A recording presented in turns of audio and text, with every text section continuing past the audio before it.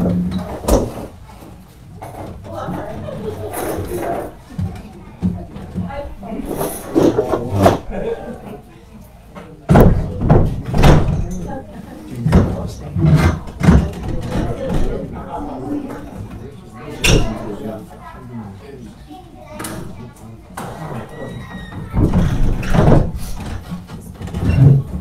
right, praise the Lord. All good things must come to an end. Or what's that song? The party's over. Had a nice time here this week, second year in a row. And if America's still here next year, if the Lord's in it, maybe we can do it again. If I don't bomb out tonight. And, you know, you never know what's around the corner. Driving to church tonight, I got a text message from the pastor that I'm speaking for next, who's in Branson, Missouri. I'll be there a week from this coming Sunday, Brother Lord Sunday, but then I fly home Monday. Then my schedule was calling for me to go out to Branson, Missouri Friday, and this church has some street preaching on Saturday that I normally participate with, then preach all day Sunday and come home Monday from there. But anyway, they have a newspaper in that town. You know, that's a big tourist town. There we go. Pizzas are packing. How many have ever been to Branson before? How many ever heard of Branson? I mean, don't give a flip. And it's it swells, big tourist town numbers out of nowhere, right? And so they have a newspaper in that town that goes in every hotel. It's not like so much the normal paper for the people as much as it's coupons, you know the kind of promotional thing. Real first-class paper. Anyway, the church that I'm preaching in, they have a full-page ad every issue with the plan of salvation, one whole page. And they get a real good rate. The editor of the paper is a Christian lady. And she's from Los Angeles, so she's barely saved, amen? All kidding aside, we cut up with a little bit, the land of fruits and nuts kind of thing. A very sweet lady. And long story short, I preached out there Labor Day last year, and she came to hear me preach and really enjoyed it. And was coming back this Labor Day, planning on hearing me to speak. And I just got a text message said the poor lady died of a heart attack on Friday, and they're going to have a memorial service for her on this coming, on the Friday, a week from tomorrow, or a week from this Friday.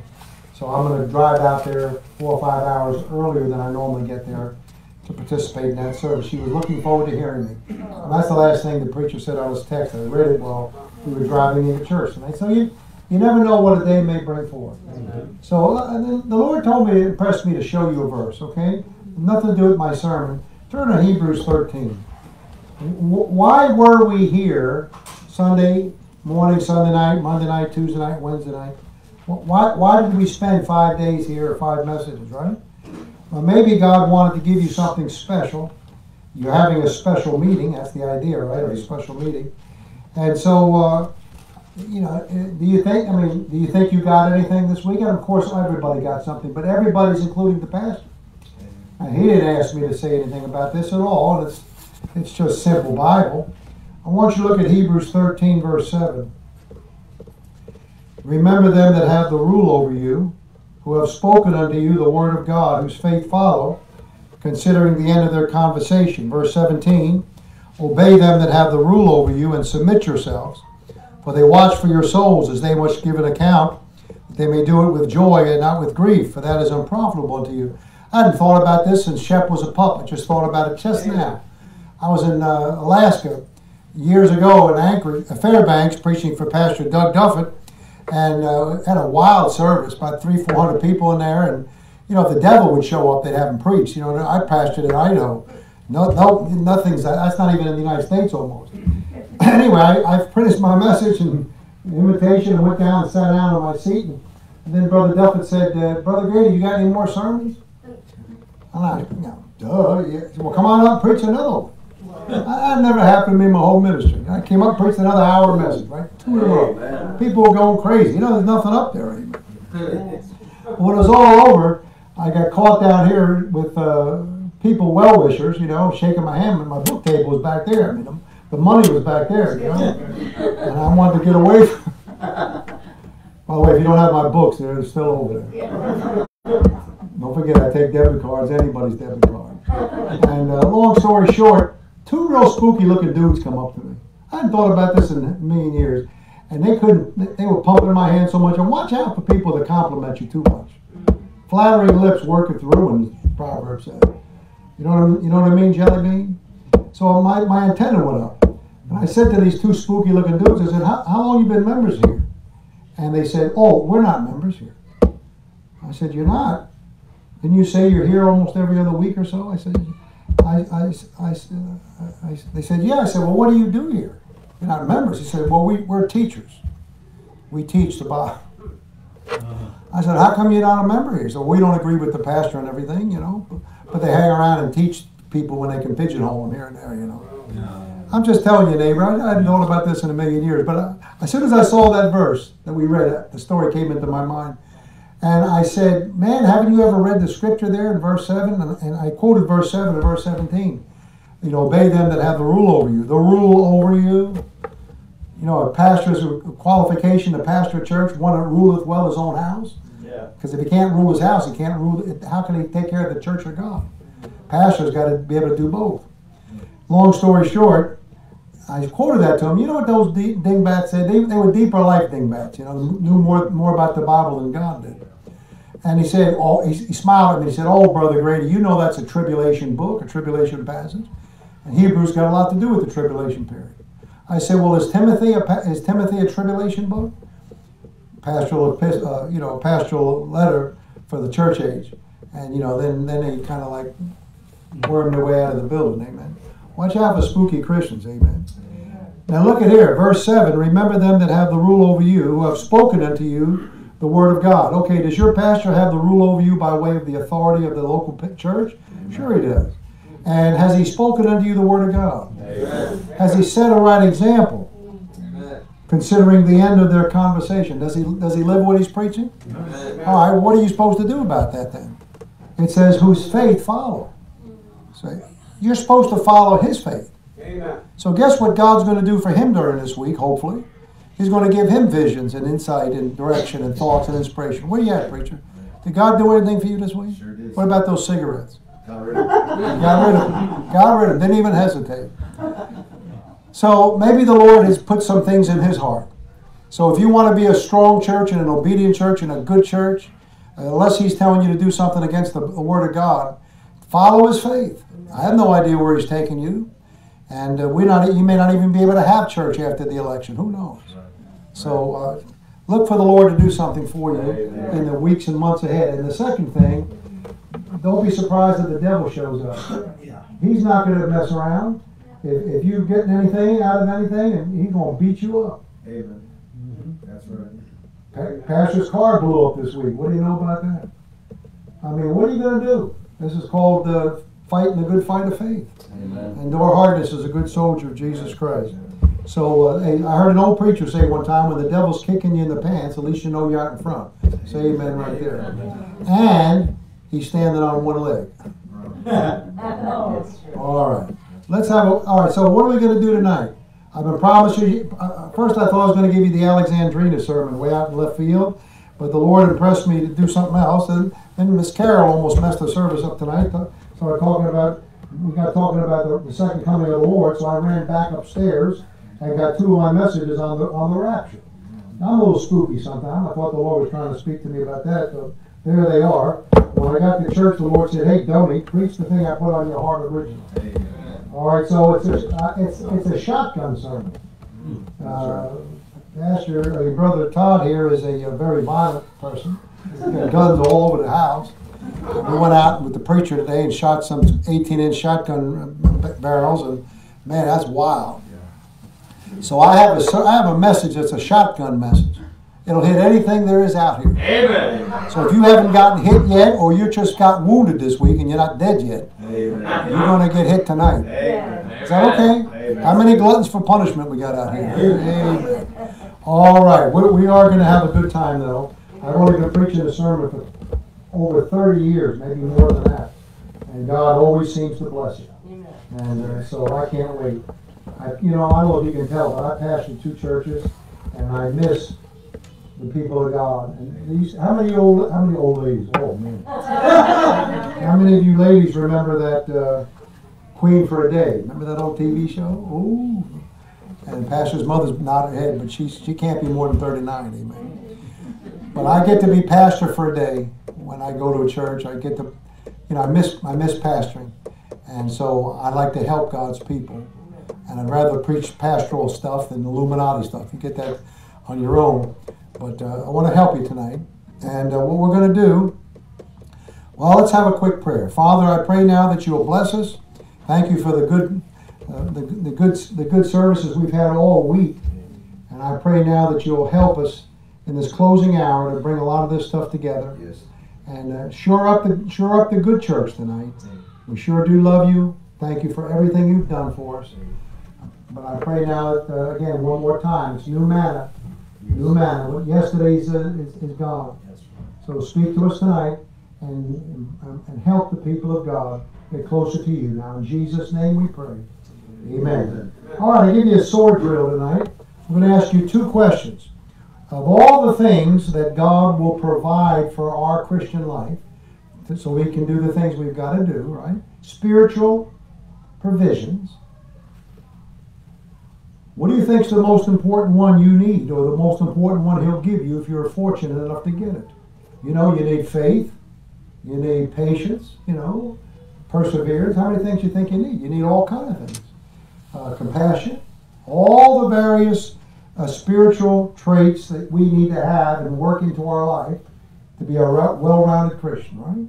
What do you think is the most important one? So when you get that down, I want you to pick one in the back of your brain now. Don't yell it out, but see if you get it right, because we're going to look at it. And then pick a backup. Like if your semi-automatic pistol jams, you need a good revolver somewhere, amen? And get you a second choice in case you bombed out on the first guess. So get at least 2. And we're going to see how spiritual you are tonight. Maybe you're going to find out you need this message. And after that, I'm going to ask you a second question. Well, let's get the first one done and see if you get it right. And then we'll go to the second question. All right? So everybody got one down in your mind? All right, let's find out if you got it right. Turn over to Proverbs chapter chapter 4. And once I said that, I already let the cat out of the bag, probably.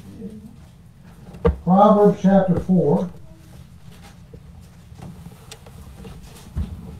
Let's look at verse number 5. Proverbs 4, verse 5. Get wisdom, get understanding, forget it not. Neither decline from the words of my mouth. Forsake her not, and she shall preserve thee. Love her, and she shall keep thee. Wisdom is, here you go, what's the next word? Principal thing. Therefore, get wisdom. How many of you remember your principal when you were growing up in school? You know who that was? That was the one person you didn't mess with. You know who the principal was? The big boss with the hot sauce. I remember Jerry Blavitt, the big famous disc jockey in Philadelphia when I was growing up as a kid on the radio. The geeter with the heater, they called him. The big boss with the hot sauce. Anybody remember him? You wouldn't know him. Not here in New England. He was the top enchilada. The principal. You didn't mess with the principal. My principal was Sister Beatrice, first grade nun at St. Stephen's of Hungary Catholic School, and you did not mess with her. She'd clock you in Jesus' name. All those. How many had an old-fashioned nun growing up? You didn't. They were crazy, man. They used to beat us at St. Stephen's. All the Nazis were Catholics. I hope you know that. Man, they used to make us kneel on pointers. They take a round pointer, put it up. No. They put pencils on the ground. 2 pencils on the ground and make us kneel on both pencils, hand on our back. Kneel there for 10, 15, 20 minutes. They were crazy, man. And they were like concentration camp guards, Gertrudes, and all them people. But my dad was a bookie and a loan shark and a bartender for the Gambino family. And he was wild. He used to he knew how to buy off people. Amen. They called it the envelope. And I remember the first day in first grade. The principal was the first grade nun I had as well. And he came and had me give her a big old box I mean, the first day walking in, hello, you know, had a big old gift wrap box like this. And you take the gift wrapping paper off, it was a little dresser with drawers. You pull the drawers.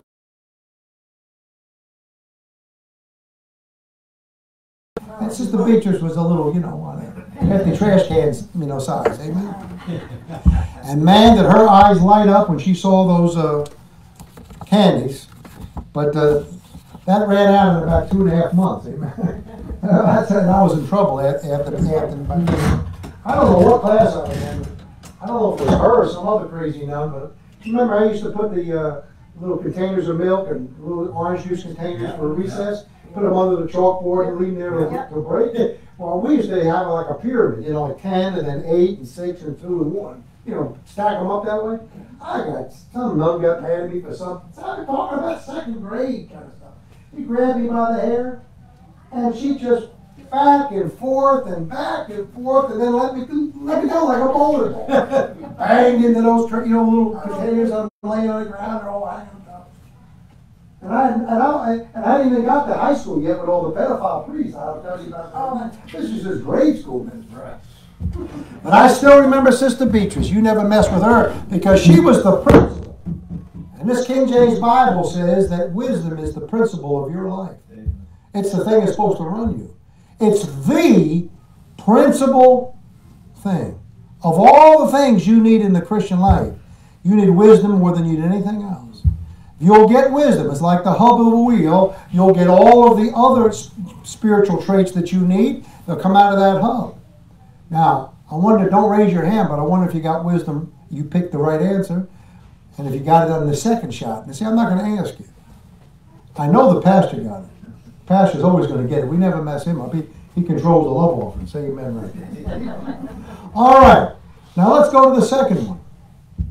Of all of the spiritual priorities that we have in our life, the things we're supposed to do, what do you think is the most important one you're supposed to do? Of all the spiritual priorities, what's your most important practice? You got to pray. You got to read your Bible. You got to go to church. You got to give. You got to give the gospel to people. You know there's a zillion things. Do you know which one is the most important one? Why don't you pick one and then pick your backup again? You're all looking depressed. I know none of you got the first one right. That's okay. Let's try for the second one. You'll find out maybe you're glad you come to church tonight and you need that. Some people think going to church on Wednesday is a waste of time. Give me a break, neighbor. Right. The old expression is 3 to thrive. You need Sunday morning church, Sunday night church, and Wednesday night church. 3 to thrive. Been around since the book of Acts. Right. Amen. The church at Thessalonica, the church at Rome. You ever read those things? All right, so let's see if you're going to pass the test. Turn to Colossians chapter 3. Colossians chapter 3. Are you ready, neighbor? We'll see how smart you are, spiritually speaking. Colossians 3. Let's start down there around verse 12. Colossians 3, verse 12. Put on, therefore, as the elect of God, holy and beloved, bowels of mercies. All right? You're supposed to practice mercy in the Christian life with one another especially, right? All right, that's important, isn't it? And Todd, quit reading ahead. I can feel it. All right? Bowels of mercies, kindness, humbleness of mind, meekness, long-suffering, forbearing one another, and forgiving one another. If any man have a quarrel against any, even as Christ forgave you, so also do ye, right? Look at verse 14, neighbor. And above all these things, put on what? Charity, which is the bond of what? Perfect. Above all of those things that are important, put on charity.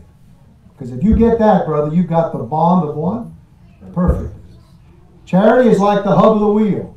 Everything goes off of that. Look here, neighbor. Somebody said, if you are what you ought to be, you'll do what you ought to do. The most important thing you need to become what you ought to be is wisdom. If you get wisdom, you'll get all the other things you need to get. And then you're going to be able to do what you ought to do. And of all the things that you need to do in the Christian life, the most important thing you need to do is to practice charity. Because if you're practicing charity, you will ultimately be able to practice all of the other things you're supposed to do. You need wisdom more than you need anything else so that you can perform charity more than any other thing. If you are what you ought to be, you'll do what you ought to do. But there may be a skeptic in the room. I can feel him. And he's over here. He's close to the front. Not the woman in the front. Right over here. Now, I'm going to miss that accordion, I'm telling you. All right, let's go to 1 Peter chapter 4. We just read what the Holy Spirit impressed Paul to write in Colossians. And go to 1 Peter chapter 4. 1 Peter chapter 4. And watch how the Holy Spirit puts these things together perfectly. 1 Peter chapter 4. And look down here and about verse 7. And this is interesting, but the end of all things is at hand. That's that transition gospel period. That's not the end of the church age, because Paul's the spokesman for the church age, and the church age didn't end in Peter's time. And this is the time, Paul, the book of Acts says, save yourselves from this untoward generation. That was a command given to the Jews there in the early part of Acts. Got to keep that Bible rightly divided. Look at verse 6. But the end of all things is at hand. Be ye therefore sober, and watch unto prayer. All right, there's two things mentioned there. As far as spiritual priorities, we're supposed to be sober-minded, and we're supposed to be people of prayer, correct? All right, among other things. How many, you could probably write 50 things down the Bible would teach you should be doing. But look what the Holy Spirit says in verse 8. And above, Paul said, above these things. Look what verse 8 says. And above, what's the next word? All things. Not just a list he's just giving you. Above all things, Brother Smith, didn't say charity. Paul said charity. Peter says fervent charity among yourselves. For charity shall cover the multitude of sins. Isn't that interesting? Hey, we're not done yet. Turn to 1 Timothy chapter 1. Paul's going to tell those folks there in the first chapter what the purpose for the law was. The purpose for the law.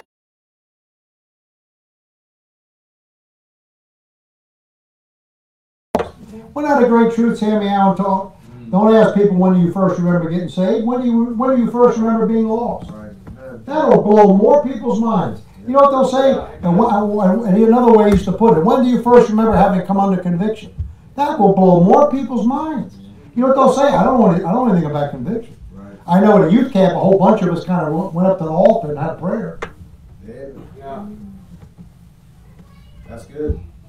That's why Oliver B. That's why, listen to this.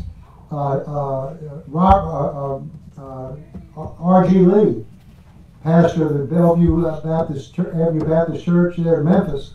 I think that was the church. He pastored the largest. I'm having a lot of Joe Biden moments tonight. He was the most famous Southern Baptist pastor in the 20th century. And he used to say he thought 80% of the membership of the Southern Baptist Convention was unsaved. J. Harold Smith preached that famous sermon, God's Three Gentlemen. He's the most famous Southern Baptist evangelist in the 20th century. He thought 90% of the Southern Baptist Convention membership was unregenerate. I was outside there talking to somebody, one of you guys, and I said, if this was a Southern Baptist church or a dead Methodist church, everybody would be out here smoking right now. He said, it's not Sunday morning. A lot of lost people in the church house. Yeah. And so, but that law, the law of Moses meant to show you how far you're short, how far short you're falling. And look over at verse 5. Now the end of the commandment, end meaning the goal, the purpose. Now the end of the commandment is what? Charity. Out of a pure heart, and of a good conscience, and of faith unfeigned. Those commandments and the moral code of God and everything to do with the Word of God in general is meant to get you to the place of charity. Now watch. No kidding. I'm not gonna act like you're not real smart or anything. But I bet you 80-90% of you really don't know the Bible definition for charity. And all these dingbats want to correct the King James Bible 24 hours a day. They want to. Is there a whole chapter in the New Testament on the subject of charity? 1 Corinthians chapter 13. 1 Corinthians 13, hang a left real quick, look at one verse. They want to tell you that's love. Hey, if it was supposed to be love, it would have said love. Amen. You know the King James Bible also has the word charity, has charity and it has love, two different English words. They are not the same. And so I haven't told you what charity is yet, but it is not love. And the kingdom of heaven and the kingdom of God are not the same thing, no matter what people tell you. Birds fly in the heavens. Birds don't fly in God. You don't shoot missiles into God. You shoot missiles up into the heaven. And the words are not the same. Things that are different are not the same. Charity and love are not the same thing. They're cousins, but they are not the same. 1 Corinthians 13, 13. And now abideth faith, hope, charity. These three. But the greatest of these is charity. Charity is the greatest thing you can ever get into your Christian life. It's the goal of the Christian life to practice charity, and it is not love. You can love someone without practicing charity. For God so loved the world. There's different degrees of love. And charity is the advanced form of love. And we'll see that in just a few seconds here, but I'm trying to set the stage for you. Okay, so did you get this? Wisdom is the principal thing. Therefore get wisdom. And charity is the bond of perfectness. One is the principal thing, and one is the bond of perfectness. Now, you look so excited tonight. I guarantee you, almost all of you, except the pastor, I guarantee he got both of them right. Nod your head, Pastor. I see that hand. And I don't think many of you got it right. But okay, you could be sad about that, but you can be happy about the fact that you're here tonight. Yeah. Again, a lot of people don't come to church on Wednesday. They'll come Sunday, but they'll slum it in Sunday, but they won't come Sunday night or Wednesday night. Fool on you. Now stay with me. You might learn something if you're in church. So you're here tonight. Isn't that great? Amen. So let's take a look at this thing. So here's the deal. Here's the deal. Here's the deal. You got to get wisdom. And if you get wisdom, wisdom is going to lead you to practice charity ultimately.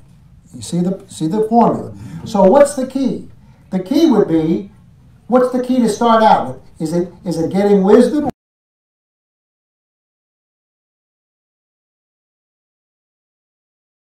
Obviously, you're going to have to figure out how to get this one first. Amen. So all you got to do is find out how to get wisdom. And there's lots of scriptures. He that walks with wise men shall be wise. You know, if any man lack wisdom, let him ask God. A lot of scriptures will tell you how to get wisdom. But there's one great truth to how to get wisdom that you hardly ever hear anything about. I was saved 46 years ago yesterday. Today was the 46 years ago today. I walked into my office at British Airways at the Philadelphia airport. As psyched out as the guys ever been psyched out, telling all my friends about the guys I work with about getting saved. They all thought I was nuts.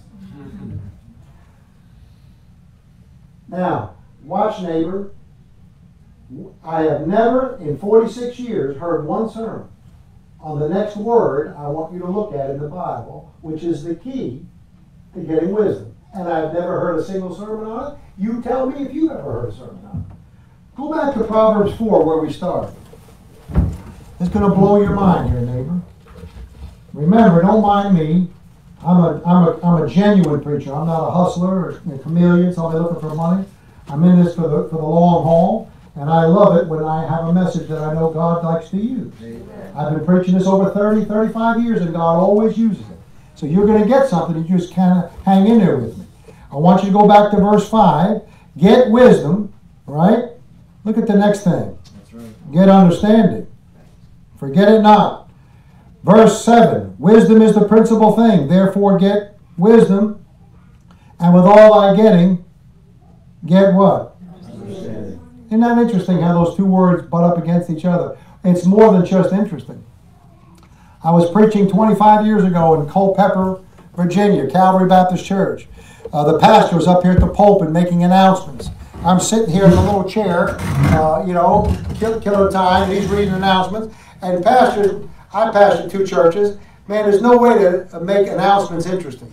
And the longer they go, the more drones are on. The only thing worse than the announcements when a preacher says we're going to have a business meeting after service. And Baptists are funny. If he announces there's going to be a business meeting, the people groan. If the pastor says we're going to cancel having business meetings, the people riot. So I'm sitting on this little chair minding my own business, and the preacher's up here promoting a Strong's Concordance that they just got in the bookstore. And so he's showing it up to the people and telling them how important the Strong's Concordance is, blah, blah, blah. And then when he's all done, he passes it back over to me. No, he passes it over to the on the table, right next to my chair. So again, he's droning on for a while. So I felt impressed with the Holy Spirit. I was getting ready to, I don't know what I was getting ready to preach. I don't think I had this message. I was working on this message, maybe, way long time ago. I picked up the book, and the Lord impressed me to look up the word wisdom in the Strong's Concordance, in the word in the book of Proverbs, and count the number of references. Count the number of references where wisdom is found. And I did it while he's up there droning. I don't know why I feel talking about you tonight. And I'm going on down. When it was all finished, I counted that it was 54 times. So then the Holy Spirit said, well, why don't you see now how many times the word understanding is found? So I looked up understanding, and then I went to the book of Proverbs specifically and counted every reference to the word understanding in the book of Proverbs. Take a guess how many times it was found in Proverbs. 54 times. Wisdom is 54 times. Understanding is 54 times. Almost had a cow, amen. Look at Proverbs chapter number 1 real quick. Look at Proverbs 1. The Proverbs of Solomon, the son of David, king of Israel. What's the purpose for the book of Proverbs? To know wisdom and instruction, to perceive the words of understanding. What about that neighbor? And I used to go through a lot of these references here, but there were so many of them, I thought that might kill the people, but they see it over and over. I wrote chapter 2, verse 2, so that thou incline thine ear unto wisdom and apply thy heart to understanding. Look at that, neighbor. Verse 9, then thou shalt understand righteousness when wisdom entereth into thine heart. Verse 11, discretion shall preserve thee, understanding shall keep thee. Over and over and over again. Look at verse 13, chapter 3, across the page. Happy is the man that findeth wisdom and the man that getteth understanding. So not only are they both found 54 times, and 5 plus 4 is 9, and we know that 9 in the Bible is the fruit-bearing number. That's why you ladies carry your babies 9 months. We talked about that the other day. And Abraham was 99 years old when Sarah conceived. She was 90. The 9s are all over the place. And Carol's an old ex-hippie like I am, and I'm probably Todd. And do you know what just flashed into my brain? Number 9. Number 9. The Beatles. Number 9. You can't shake that old life. I'm telling you, that's not a simple thing. I was walking through the halls of Howes Anderson College one time when I was a teacher there. And I was singing that pretty Christian song, Dear Lord, let it be, I'm singing that. They sang in a chapel. Next thing I shifted into Let It Be, Let It Be. I was singing the Beatles version. When I didn't realize it, I was I had 2,000 students in that school. The halls were packed, amen. And, I had to go hide somewhere. All right, we don't need to go through all 54 examples, see? But not only are both words used 54 times, but most of the times they're found in the same verse. Right. You can't see one without the other. Right. They go like soup and sandwiches. Yeah, right. So here's the bottom line. The bottom line is the key to getting wisdom is to get understanding. If you get understanding, you will get wisdom. And if you get wisdom, you will ultimately practice charity. And then you'll be perfect. I didn't say sinless. I said you'll be perfect spiritually speaking. Amen. You mothers, the baby's born, what's the first thing you do? Count the digits on the hands and the feet. That's what perfect means, having all the members. You will be well-rounded. You won't be a nut. Nothing worse than a saved person who's a nut, who's not balanced, doesn't have his act together and have to do it all. Jesus had done all things well, it said over there in the Gospel of Mark. All right, so what we better do then next, remember me now, look, be honest, you don't want me to leave, right? Amen. Thank you, good night. But by now you figured out how I function. You got to pay a price. You got to hang in there, then you're going to get the blood. Do you like a scripture? Buy the truth and sell it not. You got to pay for truth. This ain't no Obama money place. There's no welfare stuff. This is, you got to pay. Any man would not work, neither should he eat. Okay? So buy the truth and sell it not. Study to show thyself approved unto God. A workman that needeth not to be ashamed. Work is Bible study, right? So that's what we do in my messages here. Bing, bing, bing. Okay? So let's go to Job 28. We're going to find out what understanding is. Just hang a left, a couple of verses, a couple of books, Psalms, and this is where you go when you're unemployed. Amen? Remember those days? When you're a new Christian, you didn't know any of these books of the Bible. You weren't spiritual back then. Job 28. The word understanding in the King James Bible has two definitions. Just like a head and a tail on a coin. Here comes the first part of the definition. How can you forget verse 28? Job 28:28. And unto man he said, behold, the fear of the Lord, that is wisdom. And to depart from evil is what? Understanding. Isn't that beautiful? So the first part of the definition for understanding is to depart from evil. Gee, Wally, I wonder what that means in the Hebrew. That means like Sam Jones, the famous Methodist evangelist in the 19th century. His favorite son, he's a converted lawyer. He's an alcoholic. He had the largest crowds in America, second only to D.L. Moody in that time, in the 1800s. His number one sermon was called Quit Your Meanness. Hey, Dad, listen, we're such sissies here. We can't even come to an altar, kneel down with everybody's heads about, mumble a few things, and go back to your seat. Boy, in the old in the old Bible Belt heyday, the old time religion days, they had quit meetings. Right. Stand up and tell the church what you're going to quit. Publicly, get up here and tell them. Yeah. Wild days. Yeah. We're kind of whippy today. Amen. But hey, whatever you're doing that's wrong, you stop doing it. Right. Yeah. To depart from evil. Stop doing bad stuff. All right. Amen. Amen. Good. Love not the world, Yeah. neither the things that are in the world. You know what's wrong with these stinking phones? And again, I confess, I got on Facebook because I thought that's what I got to have in order to get my latest book published. But I'll tell you, I'll give you a verse what's wrong with these phones. That which is highly esteemed among men is abomination with God.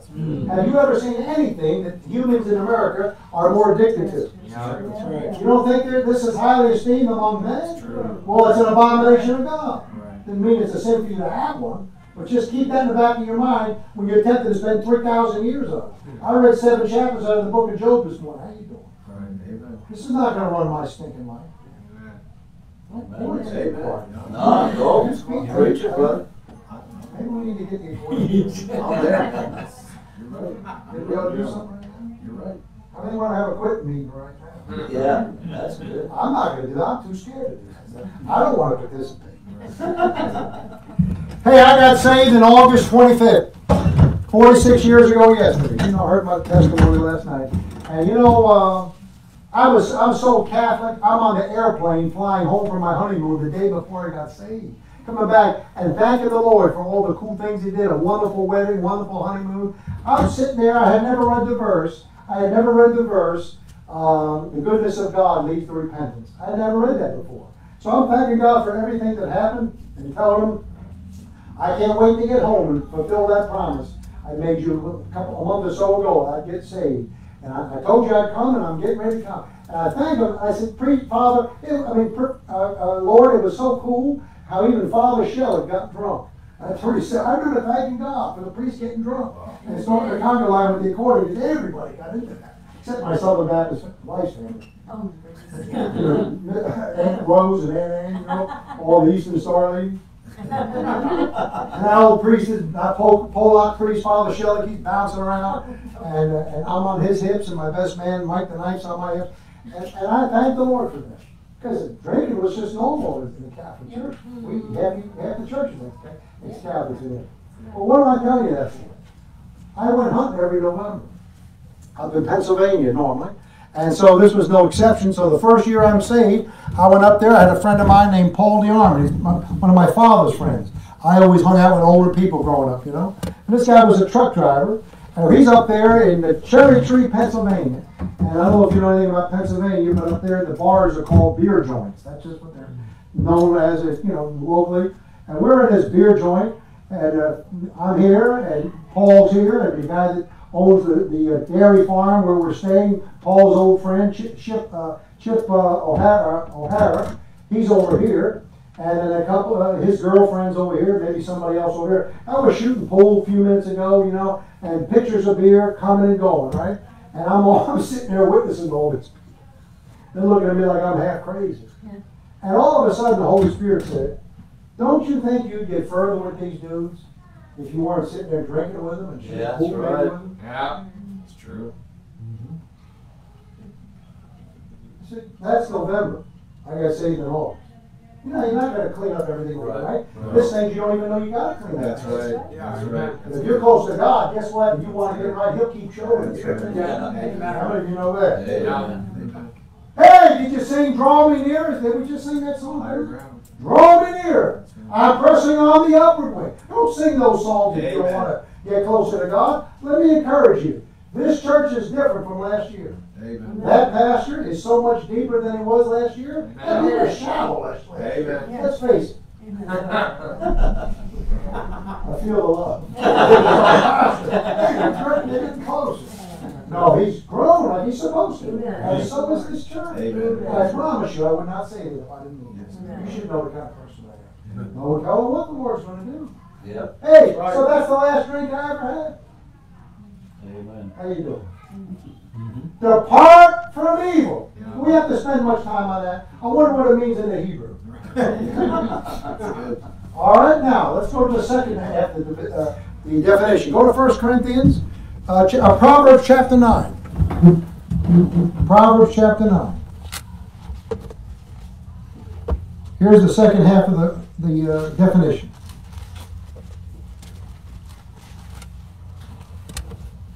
Proverbs chapter 9. Look at verse number 10. The fear of the Lord is the beginning of wisdom. We saw something very similar to that just a minute ago. Isn't that interesting? Here he goes. Look at the rest of it. And the knowledge of the holy is what? Understanding. Now, what did you do? You just saw two Holy Spirit definitions for the word understanding. The first one was to depart from evil. The second one was to gain the knowledge of the holy. Boy, you'd almost think those two ideas go together. What does that mean? Hey, you're never going to, of all the things that are holy, you got a holy Bible, you got a Holy Spirit, and various holy things. What do you think the most holy thing of all is? How about that holy thing Mary had in her womb? The thing. Did you ever read that verse? Yeah. How about God? He may be the ultimate source of all that is holy. A.W. Tozer wrote a book years ago called The Knowledge of the Holy, from that verse. You know what the deal is? Here's evil over here. Sorry. Here's evil over here, and here's you hanging out with the old crowd. And by the way, you got to, in a sense, in some kind of a sense, do that connected with your conversion. But that's what repentance is all about. You don't get saved by not doing bad things, but I got news for you. You couldn't possibly get saved if you didn't dump idolatry. Right. You can't do both at the same time. Right. It said, the Thessalonians in the first chapter said, you turn to God from idols. That's right. You turn to the Lord. You don't turn from the idols and then turn to God. Right. You turn to God and you're turning from the idols. You can't, and in Colossians it says idolatry, which is covetousness, which is idolatry. Before you're saved, you're living for yourself and for the world. Yeah. In order to be saved, you've got to say, I'm sick of myself. I want what you want now, God. And that's why Paul said he preached repentance toward God and faith toward our Lord Jesus Christ. He preached two things. Say, what's repentance? Really simple. I surrender. Yeah. That's all repentance. I surrender. I'm sick of my way, Lord. What do you want me to do? Trust your Son? You got it. Amen. Repentance toward God and faith toward our Lord Jesus Christ. What must I do to be saved? Believe on the Lord Jesus Christ and thou shalt be saved. Good. If that guy, if he would have told that Philippian jail, he had to stand on his head and he'd have been out. He'd done it. Yeah. That's how you know you're ready to be saved. Right. Whatever it would take, you'd be willing to do. Right. And what you do is you'll put your faith in Christ to save you. But you can't. But after you're saved, especially now, the key is you've got to turn from evil. Right. That's what holiness is. Duh. That's what's wrong with all this stupid modern Christianity. Yeah. This modern strobe light, smoke bomb, crazy Christianity. That ain't no more Christianity. Right. That's nightclub Christianity. That's right. Get out of here. And the longer this thing drags on to the rapture, the nuttier you're going to look if you hold on to them. Amen. And I'm going to take a bunch of baby asses worrying about what people think about me because I want the old time religion. I want to stay close to God. And I want to stay away from the world. And I want to live as close to God and as holy as I can. Amen. And I don't need a nightclub to worship God. Right. That's right. That's right. Amen. That's good. Hey, but here's the whole thing. Why do you turn away from evil? In a sense, to turn to Christ to be saved, but then also, as you're growing in the Christian life, what is the understanding? To depart from evil. Look. So you can turn to God. What's the second definition? To gain the what? The knowledge of the holy. Good. See how much truth you're going to get out of the Bible. Puff it away as you're reading it. See how much influence you're going to make at that lost person you're witnessing to when he smells tobacco breath on your tobacco in your breath, or liquor, or anything else. Or you look like a bum, act like a bum, talk like a bum, smell like a bum. Are you kidding home? Not anybody home? All right.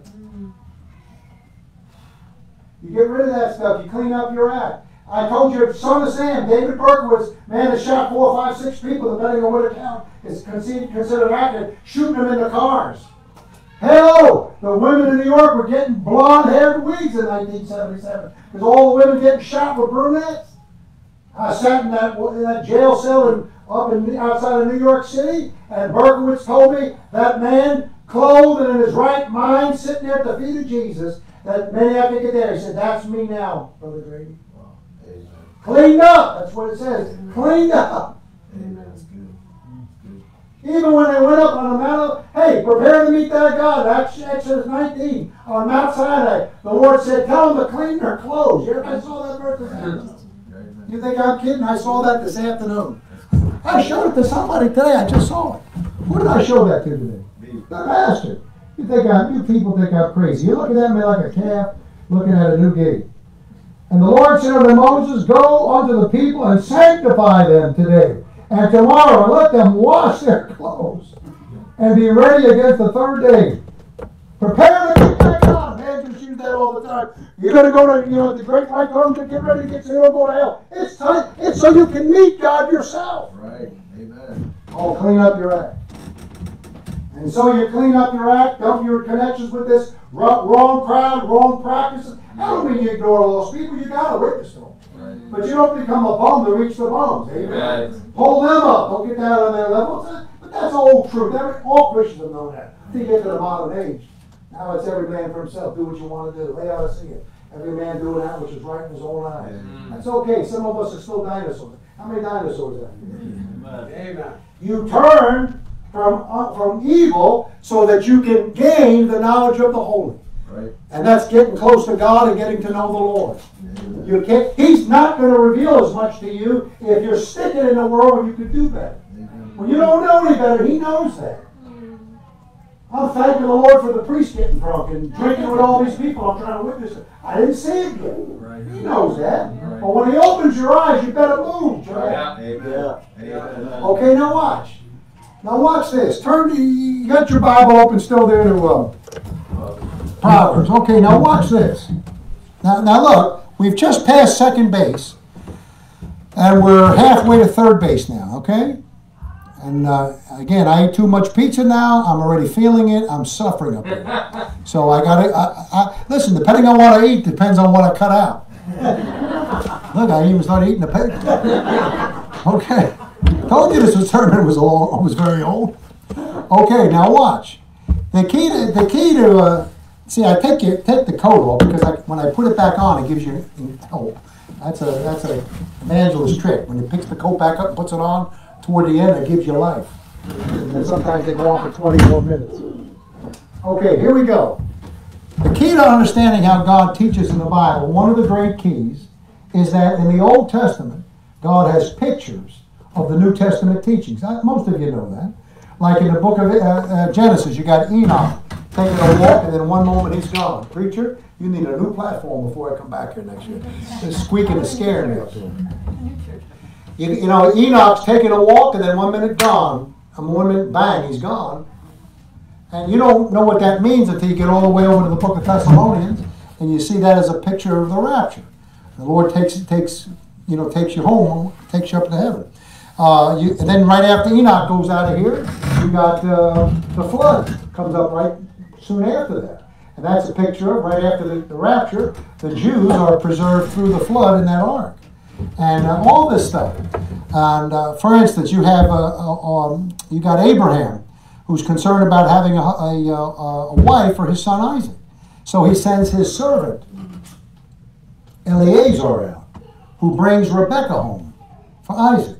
That's a beautiful picture of Abraham representing God the Father. His servant Eleazar, a picture of the Holy Spirit, who goes out to talk to you and me. Amen. We're Rebekah. We're going to be the church. And he talks to us, and we come back with him to marry Isaac, Jesus Christ, the son of Abraham. Now look, and by the way, that's one of the greatest little nuggets in that story concerning crazy Calvinism.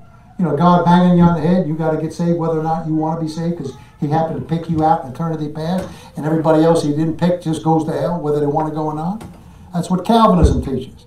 Did you notice when he gets to Rebekah, Eleazar says, "Wilt thou go with this man?"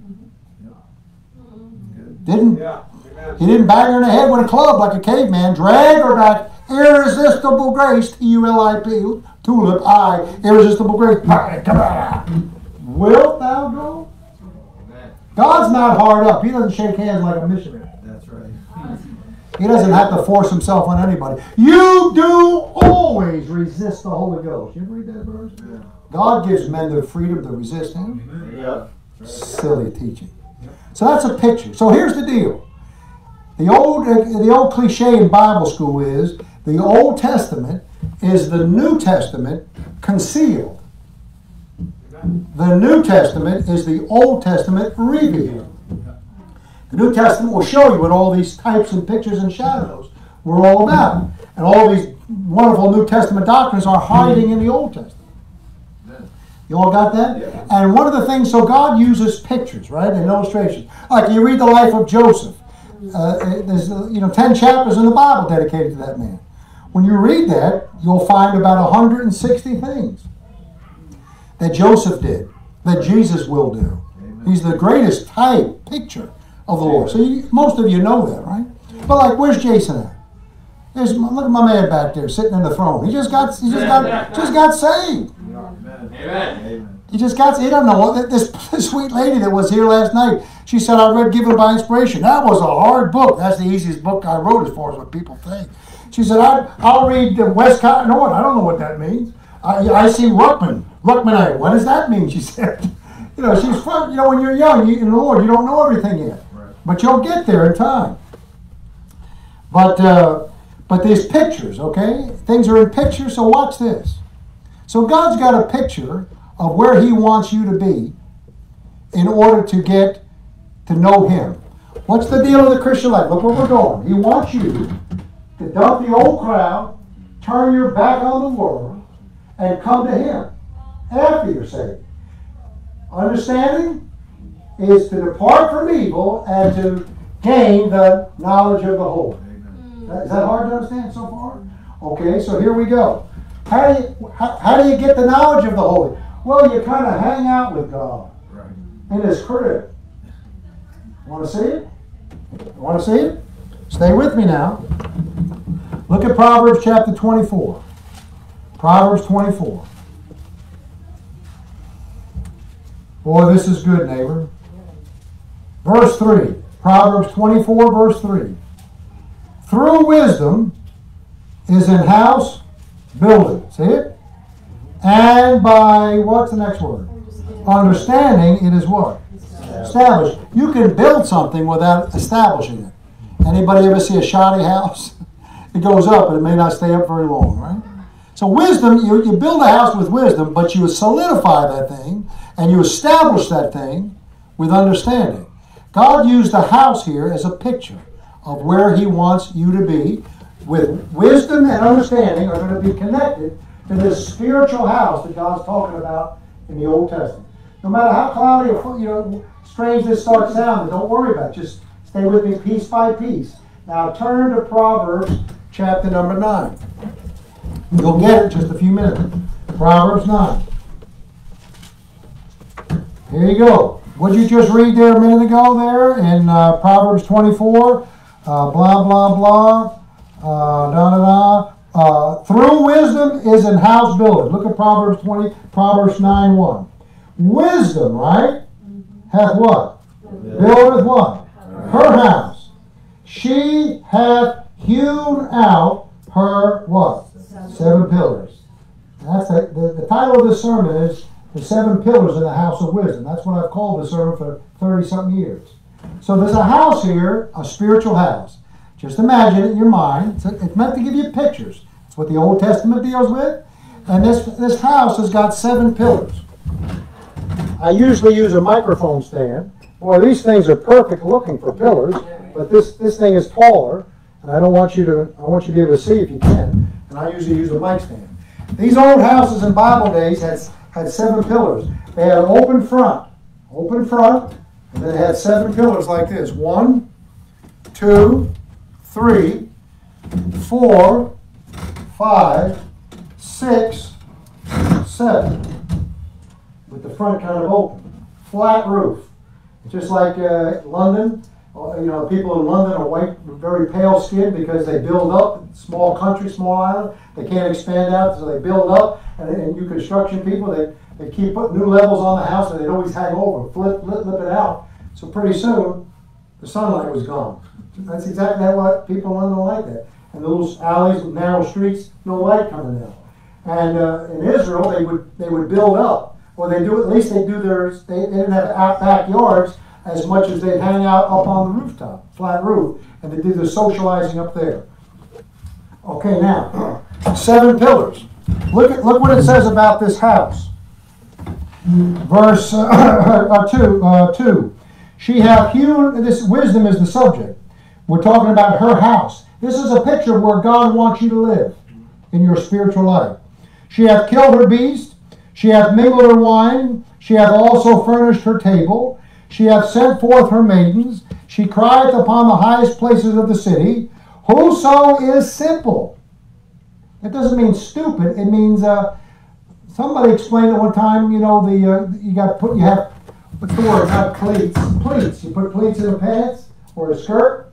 Those pleats, once they're in there, they're pretty much permanent once they've been pressed or put in. A simple person is like a person with no pleats in there yet. The pleats are your habits in life, and the character gets put in there. You can't teach an old dog new tricks. When you're young, like those 2 little sweet girls running around all week, they're innocent. And when you're older and get saved, sometimes it's tough with all that stuff in your life. Number 9, a lot of stuff in your head. Now watch. She hath killed. Whoso is simple. Who's a non-encumbered yet, non-pleaded. You're just starting out in life. Remember now thy Creator in the days of thy youth. Verse 4. Whoso is simple, let him turn in hither. Look at the last part of verse 4. As for him that wanteth understanding. Hello. She saith to him, Come, eat of my bread, and drink of the wine which I have mingled. Hey, what's the definition for understanding? Look at verse 6. Forsake the foolish, and live, and go in the way of, there you go, depart from evil is understanding. You ever read that verse tonight yet? He that reproveth the scorner getteth himself shame. Watch out for people in the church that got all the answers and you can't lead them down the street. That's what a scorner is in the Bible. A wolf in sheep's clothing. Good sheep, good Christian people are meant to be led by their shepherd, by their pastor. A troublemaker in a church who has his own agenda, that's a wolf in sheep's clothing, because you can't lead a wolf. He that reproveth the scorner getteth himself shame, and he that rebuketh a wicked man getteth himself a blot. Reprove not a scorner, lest he hate thee. What are you supposed to do with a scorner if you can't reprove him? Scripture gives you Proverbs gives you two commands. Smite the scorner, and the simple shall beware. Cast out the scorner, and contention shall cease. I'm just trying to help you here. Not have trouble. I want you to be here next year so I can come back and have another good time. Reprove not a scorner, lest he hate thee. Rebuke a wise man, he'll love thee. Give instruction to a wise man, and he will yet be wiser. Teach a just man, and he will increase learning. The fear of the Lord is the beginning of wisdom, and the knowledge of the holy is understanding. You know where you get the knowledge of the holy? You get it in this house.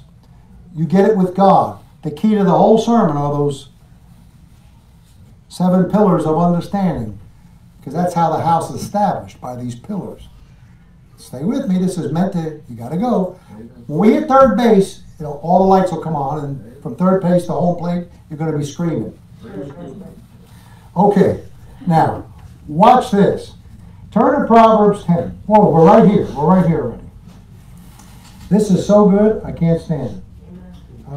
Proverbs 10. Okay, now watch. So, what do you think is the thing you got to get? We looked at this already. What do you get first? Do you get wisdom or do you get understanding? Wisdom. You got to get understanding in order to get wisdom. Remember the dominoes? You need wisdom to practice charity. How do you get wisdom? The key to getting wisdom is to get understanding. That's the key to get this, to get understanding. What is understanding? Turning away from evil and getting the knowledge of the holy. Anybody figure that out yet? You dump the world and you get close to God, you're going to have wisdom. How hard is that to follow?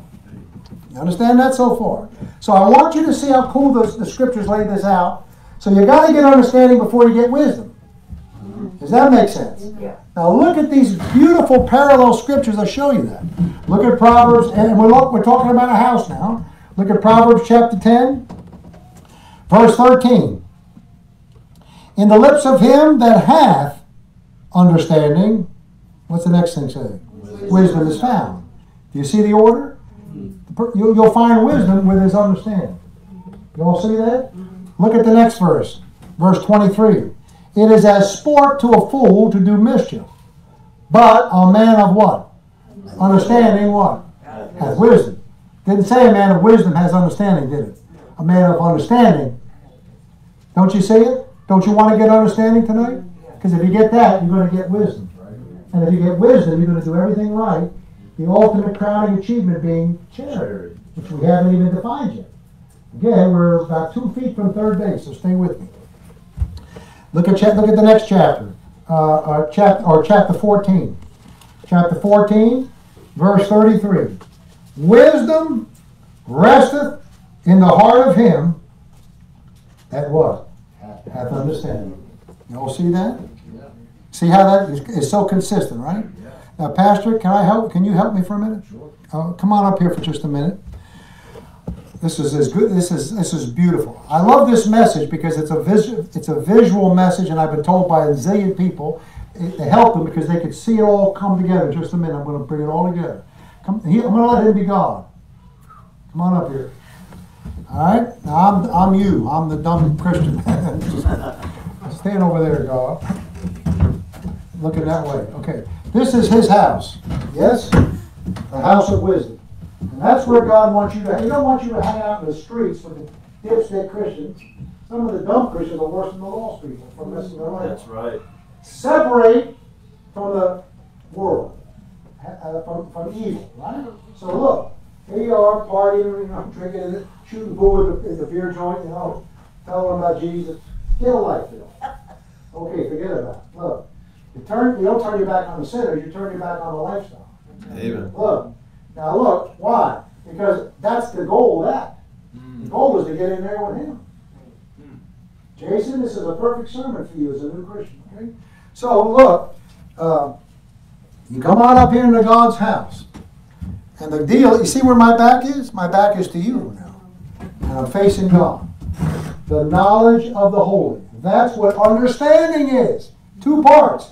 Turn from evil, get this. Can't get this hanging on to that. No. Yeah. That's so true. See, it's very basic. That's good. Yeah, that's good. All right, now watch. So I'm in God's house, and I'm hanging in here with the Lord, and watch this. When I spend enough time with Him, let me show you what He's going to do. Here's what He's going to do. You got your Bible there? Look at Proverbs 17.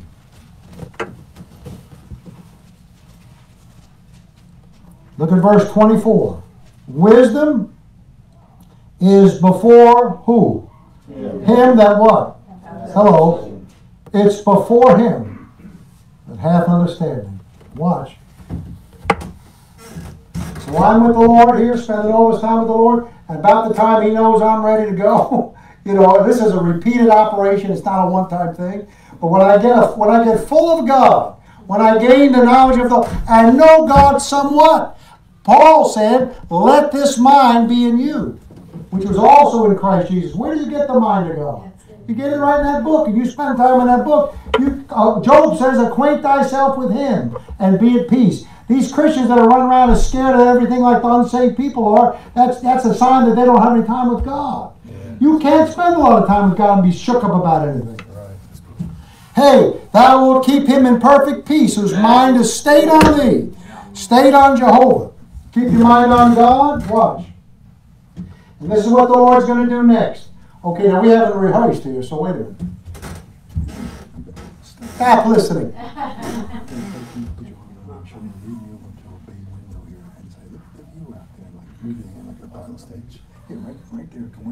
The window's right here. Okay, so after you spend time with God, this is what God's going to do. Don't forget, this is His house, His crib. Come with me, son. Let's look out this bay window. And all the other things I can show you.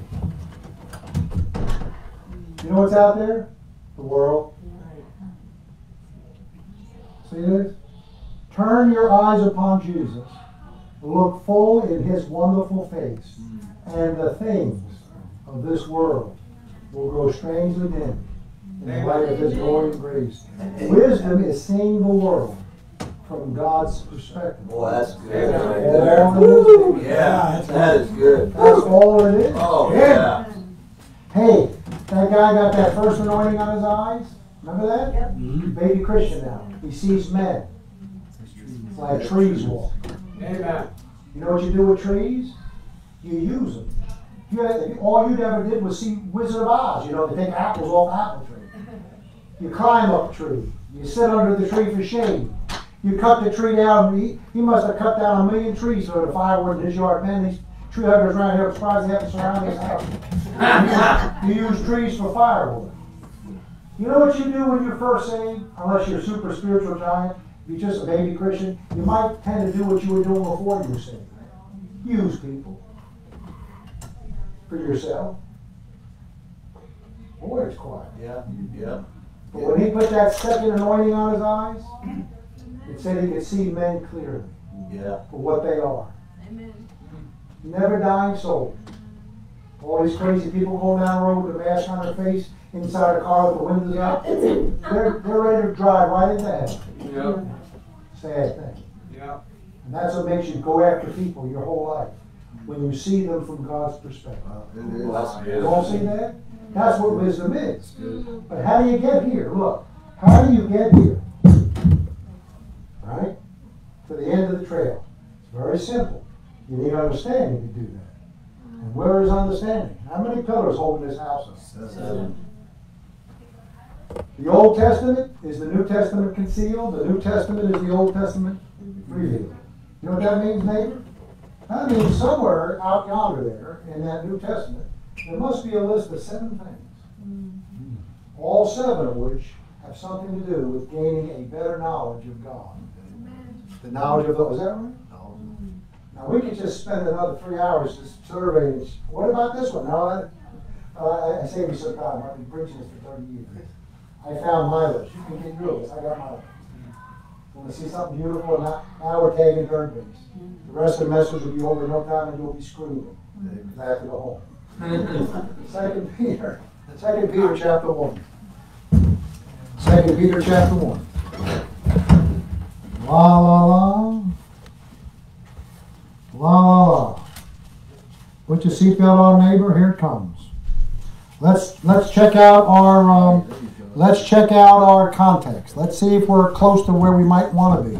2 Peter chapter 1. Simon Peter, a servant and an apostle of Jesus Christ, to them that have obtained like precious faith with us through the righteousness of God and our Savior Jesus Christ. Grace and peace be multiplied unto you. Wouldn't you like to have that in your life? How do you get it? The knowledge of God and of Jesus our Lord. Sounds like the knowledge of the Holy there, doesn't it? The more you know about God, the more everything falls into place. Anybody home? That's understanding, isn't it? The knowledge of the Holy. Okay, let's go to the last verse of the book. Let's go to the last verse. See how this book is holding up context-wise. Last verse. Verse 18, chapter 3. But grow in grace. Did we start out talking about grace in the first verse? Last verse. But grow in grace and in the knowledge of our Lord and Savior, Jesus Christ.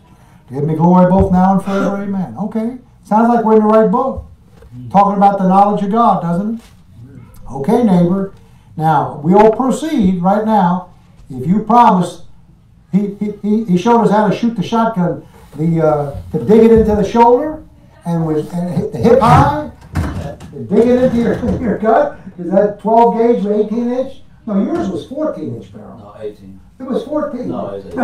No, just kidding. It's 18. Here comes here comes the hell Yeah. It's a joke out there, you stinking filthy animal. Here comes the The pastor didn't have a 14 inch. Yeah. It was an 18 inch. How's that? Pastor Jones, Joe Jones. He was showing us to dig that shotgun in like that, see? Okay. Now, dig yourself in real tight. Hold that chair so you don't fall out. And you see what's coming right now, okay? You get hurt, you're on your own.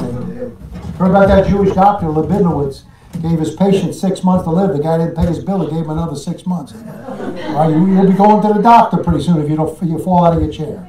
All right, here we go. Watch verse 3 now. According as His divine power hath given unto us all things that pertain unto life and godliness. Would you like to have all things that you need? How do you get all things? I don't know. What's the rest of it say? Through the what? The knowledge of Him. Hello, neighbor. The knowledge of the Holy. The knowledge of Him that hath called us to glory and virtue. So because of all that, verse 6, whereby, right, are given unto us exceeding great and precious promises, that by these you might be partakers of the divine nature. We're saved. We have the spiritual nature. We're in Christ. Having escaped the corruption that is in the world through lust. Okay, neighbor. And besides this, giving all diligence, add to your what? You know this building you got to build here, this house? It's got to have a foundation, doesn't it? What did Paul say in 1 Corinthians? Other foundation can no man lay than that which is laid, which is Christ Jesus. Are you saved tonight? But then you're on the rock. But if you don't throw a roof up, you're going to be soaking wet when that storm comes. I'm a Christian, I'm saved, but I don't do anything else I'm supposed to do. Hey, that man that come out of the pew last 46 years ago, this yesterday morning when I got saved, I walked the aisle, told you the story yesterday. What are you coming here for, sir? I want to be saved, I said. And the preacher went like that, called a man out of the pew, 600 people there. Took me in the side room, led me to the Lord, and that guy blew his brains out. A few years later, left a widow and 4 or 5 children. The old black preacher put it this way: you may be saved down here, but you ain't necessarily safe down here. Yeah. You might want to have a roof over your head so you don't get soaking wet. You're on the rock, but you might be a drenched rat. How many of you know anybody that's really been saved and their life's a wreck? Yeah. The rock's not enough. The rock gets you to heaven. I've come that you might have life, and that you might have it more abundantly. Amen. I want you to have eternal life and the abundant life while you're waiting for the eternal life. So here we go. We got a foundation down there of the rock. And besides this, giving all diligence, add to your faith. Can somebody help me here? All you got to do is count. Add to your faith what? Virtue. And to virtue, knowledge. And to knowledge, patience. And to patience, temperance. And to temperance, godliness. And to godliness, brotherly kindness. Yeah, that's good. And to brotherly kindness, what? Charity. What's that Seven, number of perfection, the bond of perfectness. What's that last one? Charity. Ooh, wonder what that's doing there. That's good. That was See, good. that's a quinky dinky. Yeah, but it's cool, isn't Uh-huh. Good. it? Looks like the 7 pillars of Yep. understanding. Wisdom hath builded her house. She hath hewn out her 7 pillars. Through wisdom a house is built and is established by understanding. You ever see a house when all the beams aren't right? What's going to happen to that crazy roof? I think it's going to be a disaster. You got 7 perfect pillars holding up this roof, establishing this house. This is where God wants you to live.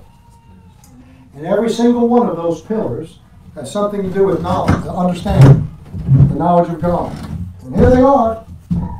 Now we're halfway to home plate from third base. Most of the sermon is preparation. The rest of this is just 90% of this message is preparation. The other 10% is conviction. Right. And here's where your part is. We've had some good services here. Okay, we have, right? I don't know. Any greedy people in here? Did you get everything you want? Are you all done? Or do you want anything else tonight? Maybe God's got something for you before you go home. Wouldn't that be nice? Yeah. Amen. Okay. Well, let them know you want them to talk to you. I preached a sermon one time. You know what I preached on? I preached on Abraham went out to a place that he knew not of. You ever heard that? You know what I said? I said, I preached this up at Idaho. I never preached it a second time. I said, I hadn't bowed their heads. I said, how many of you would be willing to promise God that you'll give God whatever he convicts you about tonight before I tell you what I'm preaching on? I might be preaching on restitution. I might be preaching on extended fasting. I might be preaching on, give you a lot of churches have a give it all Sunday. You give you an entire paycheck on one Sunday to a building program or something. You don't know what I'm going to preach on. Before I tell you what I'm going to preach on, would you be willing to promise God that if he convicts you, that you'll give him what he's convicting you about? And I'd say, bow your heads and raise your hand. Man, I get like 3 heads. Yeah. That's what he told Abraham. Abraham, go that way, Abraham. He sent him out into a place he knew not of. We all think we're so spiritual. Right. Yeah. Yeah. God help us. All I want to ask you to do is, all I'm asking you to do now, I'm done. Can you take some inventory on your own house? What's your house like? Amen. I'm going to show you exactly how God wants you to have it. And if you're doing fine, okay. But if you got a few pillars out, I wouldn't leave town until I got it correct with the Lord. Amen. Maybe that's just if you want to live there. Sure. You want to live like a dingbat when the world's coming for it. How about it? I know better. Paul said, I caught you with God. Paul was beating him up all the time in a good way. Trying to get through to him. Right. He loves it. Amen. Amen. All right, here we go. Add to your faith. What's the first pillar?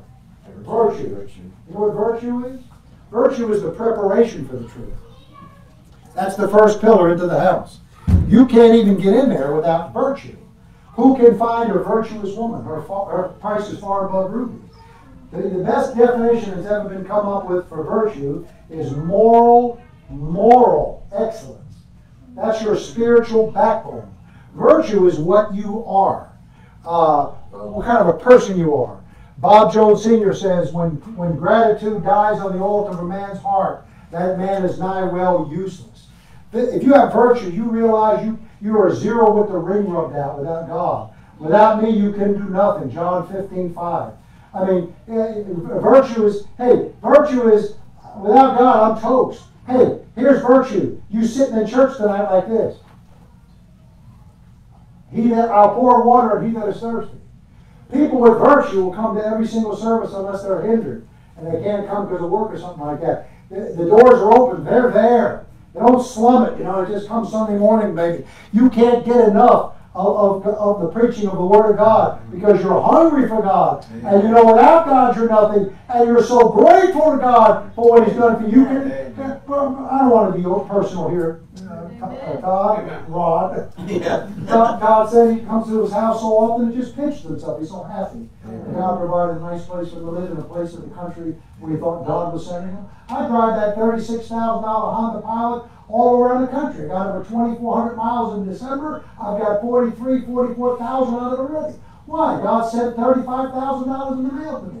from 6 churches, so I can get a replacement for that car. That van hit the deal, right? My vehicle out with 240,000 miles. I'm driving down the highway many nights. I just rub the dashboard. I've read enough about circuit riding preachers, sleeping on the ground next to their horses, and I'm a circuit riding preacher in the 21st century. Amen. This is my horse, and I just rub that dashboard plenty of times and thank you, Lord. Amen. Pants. What a preacher, spiritual. Hello, Baptist church. This is a Baptist church. No clergy or lady here. You better do something. He does it. Preacher, I'm sure you do it. You got enough. You got a wife and parents. I mean, you're helping you with this church. You got a grandma who's got more power of God than deal with you. Okay, how you doing? All right. How's your first pillow? You don't even get into the building. Anybody ever see Wizard of Oz? She knocks on the door, and the dude comes out there, hello, and who are you? You know, the keeper of the door there. And Emerald City. You can't get in here unless you come through this first door. This is what you are. How you doing? Well, they lost 90% of the group. Why don't we pray and go home? What are you going to do with the rest of these pillars? Right. Amen. Add to your faith virtue. Virtue, watch, first pillar. This is the preparation for the truth. You got this one down. This gets you started, okay? You're not going to learn diddly if your heart's not right. I will pour water on he that is thirsty. Floods upon the dry grounds. If you sit in church like this, you know what I mean? Baptist salute I told you about. Forget about it. Ready? By the way, you know what I thought of yesterday? I got saved 46 years ago yesterday. The Sunday morning sermon was on Acts chapter 10, where Cornelius got saved, and he was a member of the Italian band. How many of you know why Italians can't count to 10? Because every time they get to 2, they run into a tree. Same thing. All right. Here we go. Ready? Add to your faith virtue. And to virtue what?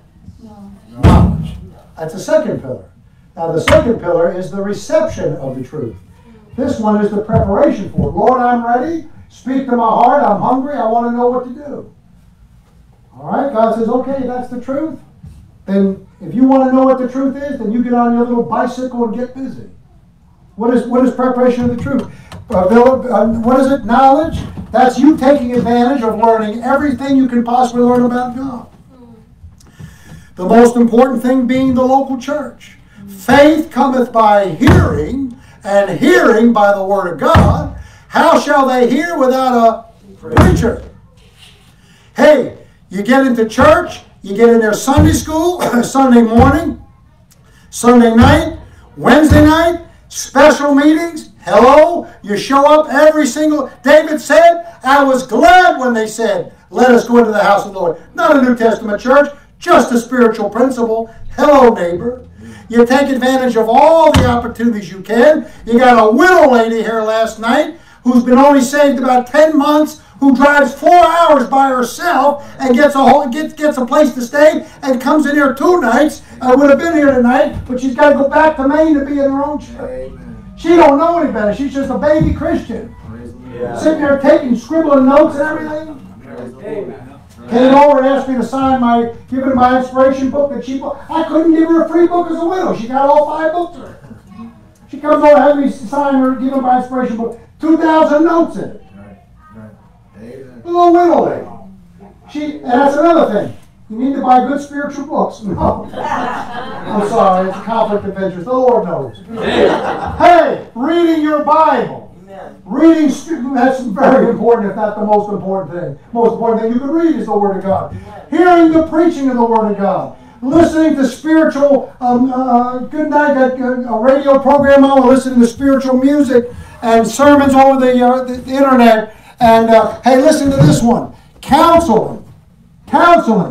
You ladies in the church, you need to be coming to the preacher's wife, and then you need to be going to the preacher's mother.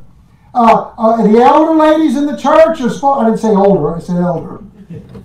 Titus chapter 2, you younger men, Jason, you need to be hanging out with these older men and getting direction from them. Read Titus 2. The pastor is supposed to give you guys advice. He doesn't want you to run your life, but he wants veto power. Yeah. You're getting ready to do something dumb. and he tells you I got a bad feeling, don't do it, you better not do it. That's right. He doesn't want to tell you what to do, but some of us are out there a while and we got a little discernment.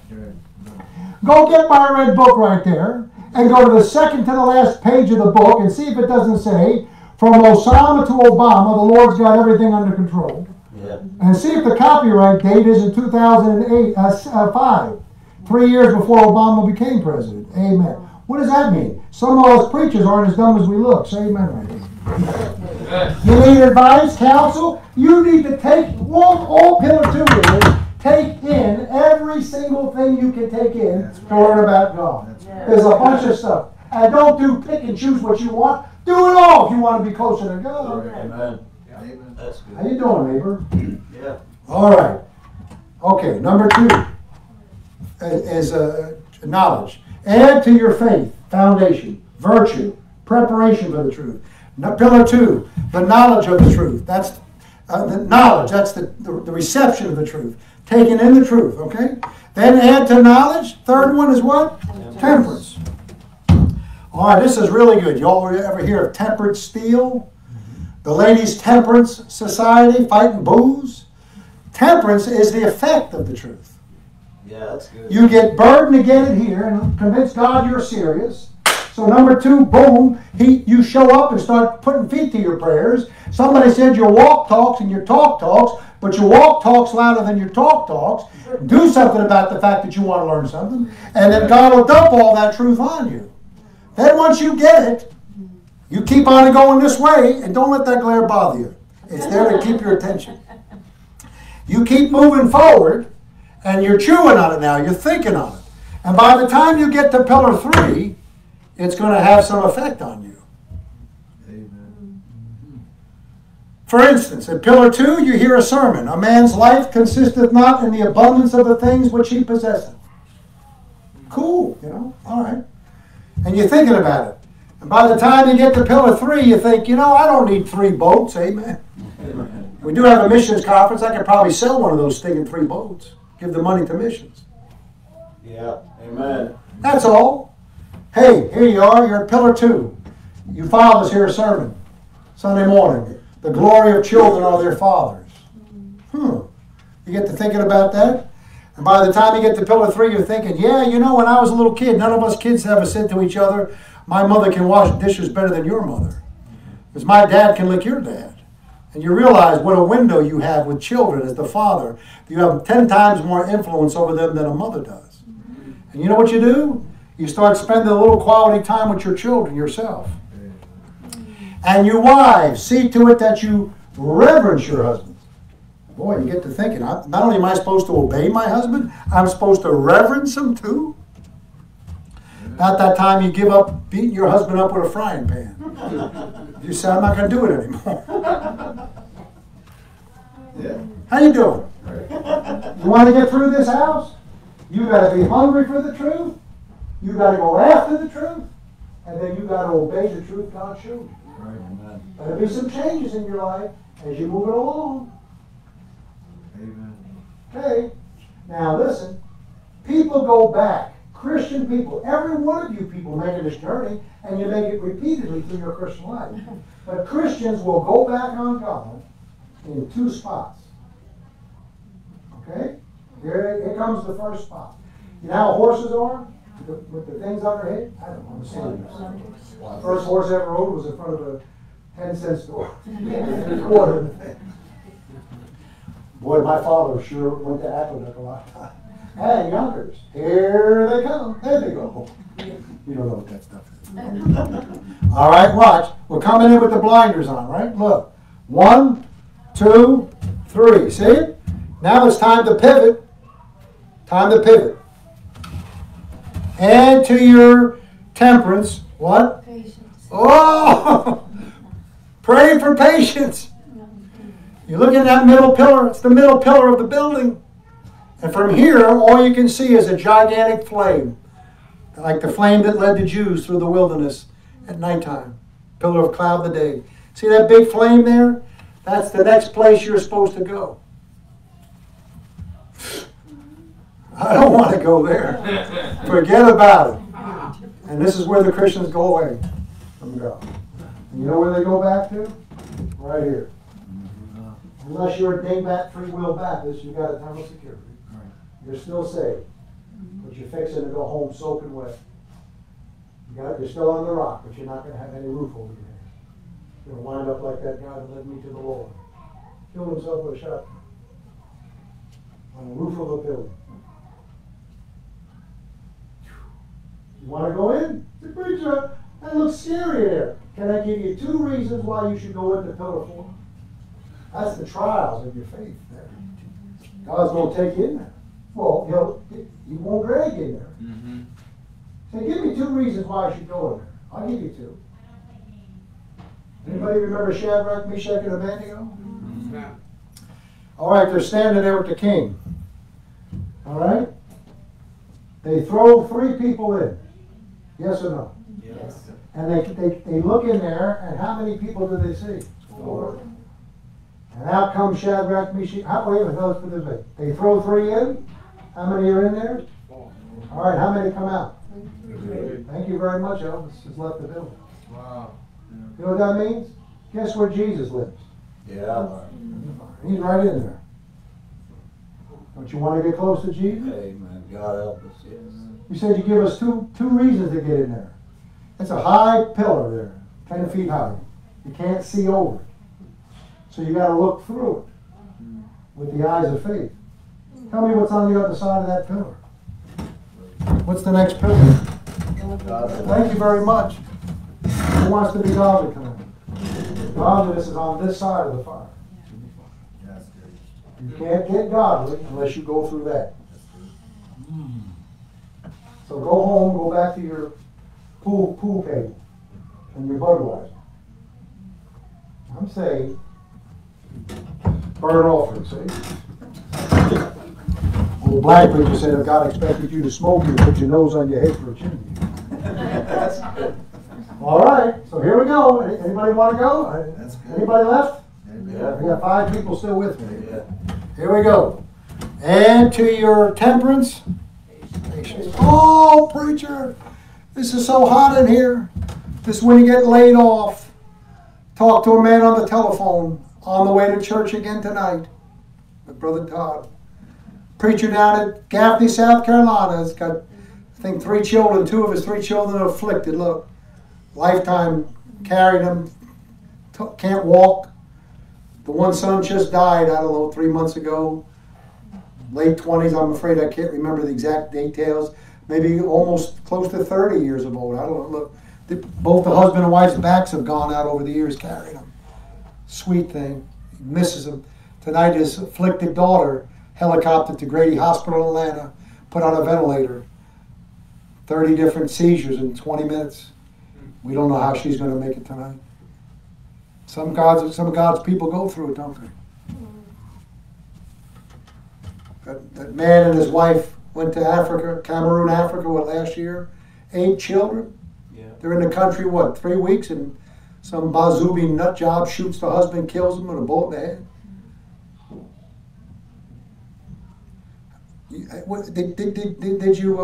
Did you bump your toe today? It's been a rough week on you. God's people go through it sometime. So here you are, look. You're in here. Oh, it's so hot in here. It's so terrible. Don't jump out. God's people either won't go in or they get in there, and as soon as it starts to get hot, they go out. They don't go on. They don't hang in there and wait for God. You know what pillar 4 is?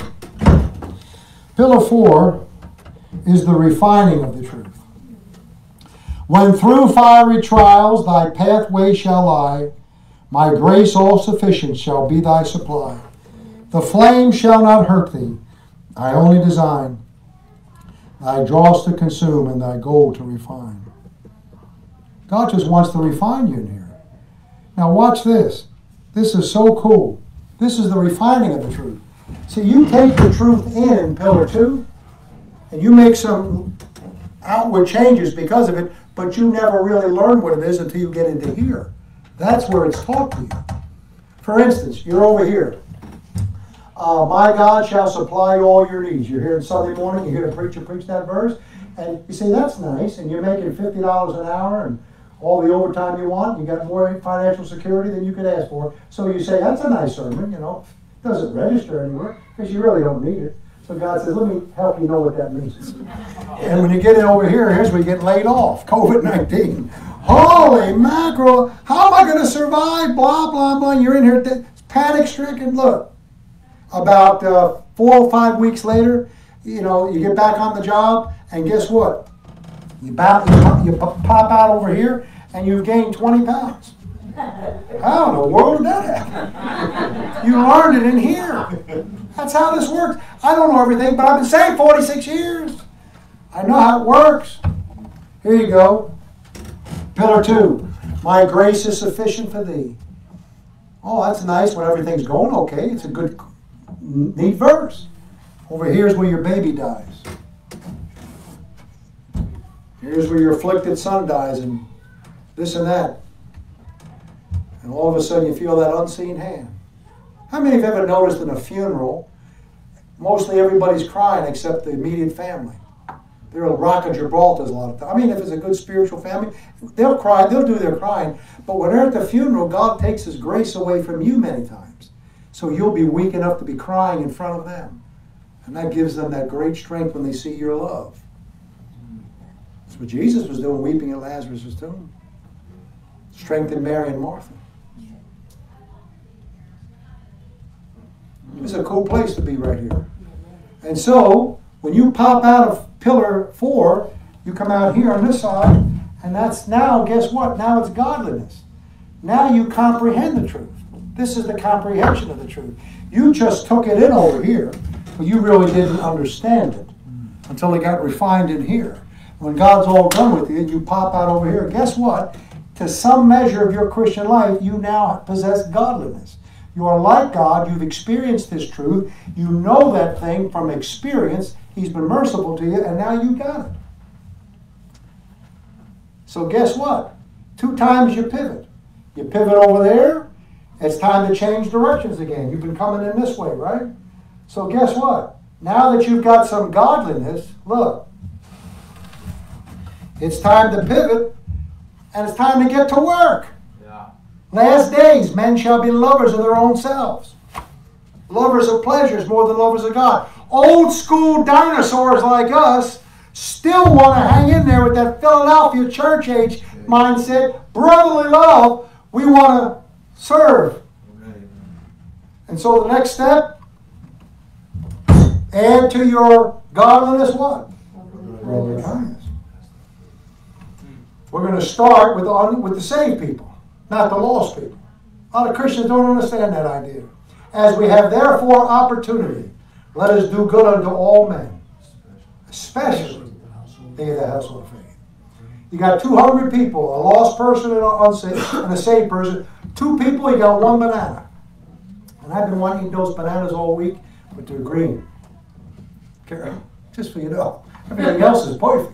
But those bananas look a little green, amen. But I keep thinking about them. But I've got everything.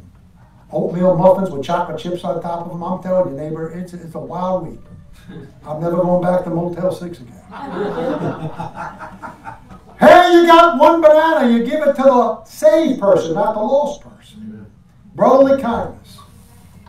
And you know what this means? This means whatever God has put you through in that fire, and you're over here now, you understand it? You know what you're supposed to do here? Look. You look at the Christians coming through behind you, and look at the ones ready to go into that fire that have been where you are. I just found out that you're a widow, I think, from that testimony. Is that right, preacher? Yeah, that lady got a book last year. Are you still praying for me? Because you got to send the book back if you don't pray for me. I told you that last year. But you know what? Sooner or later, one of these ladies here may find out her husband's terminally ill. Possibly, you know? That woman's going to be very concerned. She doesn't know what God can do for a woman who loses a husband. You do. I do. You're supposed to nail that lady, minister to her. Amen. Any of us that have had any suffering here, we're supposed to minister to the brethren. But you got the experience to do it. That is pillar number 6. That is the dissemination of the truth. You're going to disseminate the truth. Get it out. Apply it where you can. Minister to the brethren. Brotherly kindness. That's what we're supposed to do. And that's what's wrong with stupid internet church. Not forsaking the assembling. Give me a verse for church. Give me a verse for church. Yeah. Not assembling not forsaking the assembling of yourselves together, as the manner of some is. Some dingbats won't do it. But exhorting one another. I told these crazy preachers and Christians the other day, want to stay home from church, be on the internet. How do you exhort one another through an internet service? You send an email to some guy while you're listening to the sermon? You exhort each other. Boy, I've been to Russia before. You don't want to go to those churches. They kiss each other on the mouth. I mean, if a Christian man kisses some Christian woman, if that's what they believe, maybe I can make myself do it. But I ain't going to kiss another man on the mouth. And they do that drinking unfermented wine. I mean, fermented wine. Some of those churches, not all of them. Not the good ones I identify with. I've been to some of the crazy ones. Okay, neighbor? Are you ready? Okay, you ready now? We're at the end. And add to your brotherly kindness. What? Charity. There's the last one. You see where you are now? You're ready to launch out into the world. To the lost people, really. In principle, you deal with the brethren first. Then you deal with the lost people. Watch. But here's the deal. You cannot go to pillar 7 from pillar 6 without something happening. And this is the second place where God's children will go back and never make it to the end. They go back at pillar 3, looking into the fire, or jump out of pillar 4 because of the fire. That's the one place they bomb out. And if they don't bomb out there, they're going to bomb out right here and never make it to 7. 7 is the bond of perfectness. You get there, you've made it. This is the last step. Now, let me show you what happens. Pastor, could I use you again? Here's the preacher. What is pillar 7 is charity. Okay, come on up here, preacher. So here's how it works in most churches, okay? Have you ever helped anybody? How many have ever helped a Christian and you paid the price for doing it? Okay. All right, so look. So I'm Joe church member. I'm Joe deadbeat church member. Okay? And here's the pastor. And I'm going to get up to the pastor and say, Pastor, I need you to pray about something.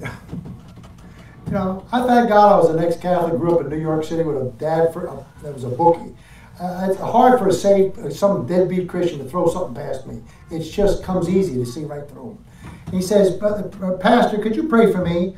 I need $89.05 to get my utility bill paid so they don't turn off the heat and our kids get frozen to death. It is January right now, preacher. Could you pray that I get $89.05? Would you pray for that? And he knows what he's doing, and this guy knows what I'm doing. But see, his kids are involved, and so the preacher is going to say, well, instead of praying, let me, and then he's got 520s, and the guy says, okay, I'll get back to you, preacher. Thank you, preacher. I'm probably going to go out and buy a bottle of wine or something. You know what I mean? Right? Now watch. Thank you, preacher. And get behind the pulpit. Now, here's what happens next Sunday. Now, the preacher's up there preaching Joe deadbeat. Of course, I'm not here. I'll be in the back of the corner. But I'm going to sit here so you can see. So I'm sitting in church next Sunday, and the preacher's preaching. I don't care what he's preaching about. I'm under conviction.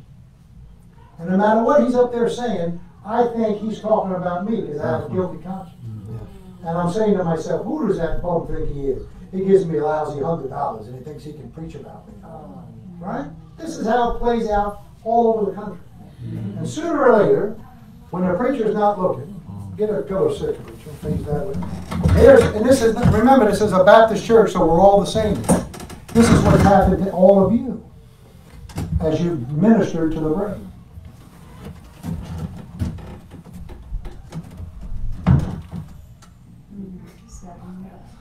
It always happens. Who does he think he is? Hey. Thank you. Anybody ever get stabbed in the back by the brethren? I think Jesus had a guy named Judas. Put it to him. Now what are you going to do? I tried to help God's people. I tried to be a good Christian. And this is how I get you. Sometimes the pastor hurts you. Sometimes he doesn't understand something. Hello, neighbor, you want a perfect preacher? Go to the Catholic Church. The Pope claims to be infallible.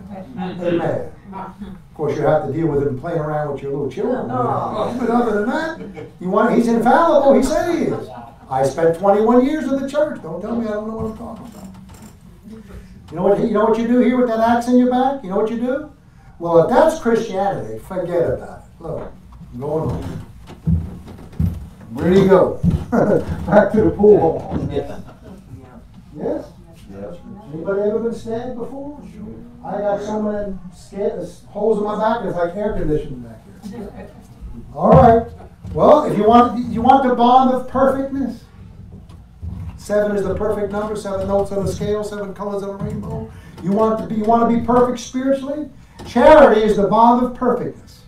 Okay, neighbor, add to your brotherly kindness. Can't move until you get the axe in your back. That's the ticket to go, if you want to go. Gotta wait to the axe. Oh, I got it. You're going back, or you're going that way. Add to your brotherly kindness. Charity. Now, here's where you reach after the lost, completing the whole cycle. You continue to serve God's people, and now you're reaching out to the lost people with the gospel. And if you can keep on serving God with that axe in your back, you have so arrived. Amen. You know what Pillar 7 is? Amen. Just go watch the movie when John Wayne's standing down there with the spear playing Cornelius in the greatest story ever told movie. You know, he's looking at the cross and he looks up and what does he say? What the Roman centurion said. Surely this is the Son of God. Why? Because he's up there with the axe in his back and he's saying, Father, forgive them. Amen. For they know not what they do. He persevered and he got to the finishing line. It is finished. And when people can see you serving the Lord after you've been hurt, what they see is the truth in its personification. Paul said you are living epistles, known and read of all men. You're living epistles. You are the truth. Anybody want to get there? Can't get there without getting the knife in the back. What's it say in 1 Corinthians 13? Charity endureth all things. Charity suffereth long. Now abideth faith, hope, and charity. But the greatest of these is charity. Charity never faileth. Now abideth faith, hope, and charity. Faith says, Shadrach, Meshach, and Abednego, we know our God can deliver us. Hope says, I hope he will. Charity says, if he don't, we're still not bowing down. Yep. We're still going to go forward. This is where God wants you. I hope you make it, neighbor. I'm all done.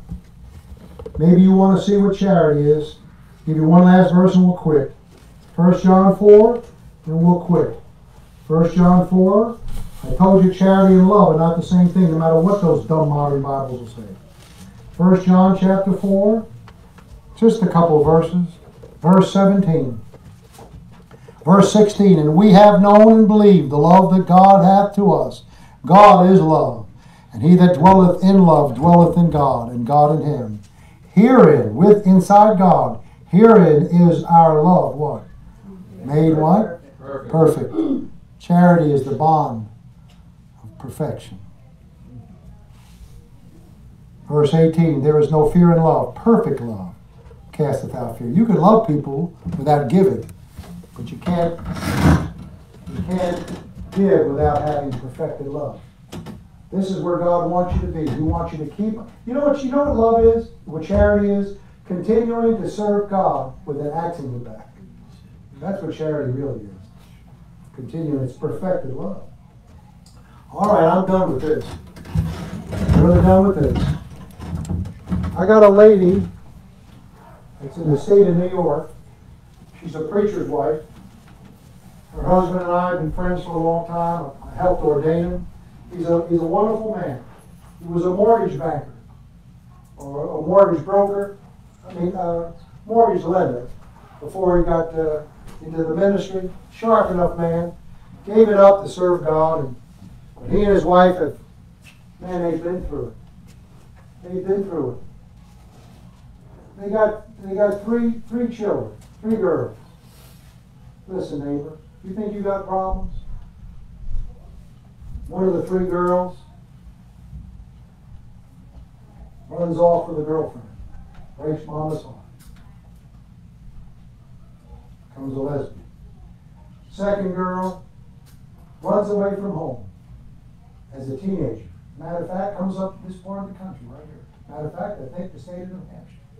Just ran away from home like a hippie girl, teenage girl, living with the wrong crowd. Comes home a couple of 2-3 years later, 2,000 tattoos and rings, I wouldn't dare say their names and tell you where they're from, because I love the whole family. I just want you to know some folks have some burdens, maybe bigger than you have. Third child has multiple sclerosis, gets married, and she stayed faithful in the church, you know what I mean?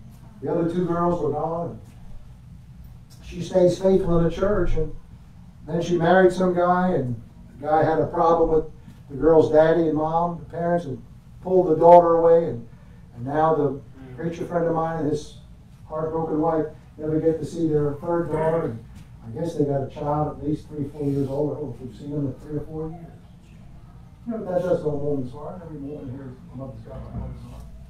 By the way, the preacher's wife that I'm talking about, she's struggling with multiple sclerosis through this herself, and at least another disease, if not 2 more, and I can't remember what they are. She's a mess physically, with all this heartbreak on top. Then they were in their church, a rented church preacher, very busy part of the country, expensive area. Their building got flooded out, and they had to move, and the guy decided to shut it down and wouldn't rent it out anymore. So now they're having church in their house. And they're getting ready to foreclose on the house because the money's been tight. Anybody home? Boy, they're having a hard time. This woman's got a big family, all Catholics. None of them want to hear the gospel. She's all alone in the world. But she's as faithful as she can be to her husband. Wonderful Christian lady.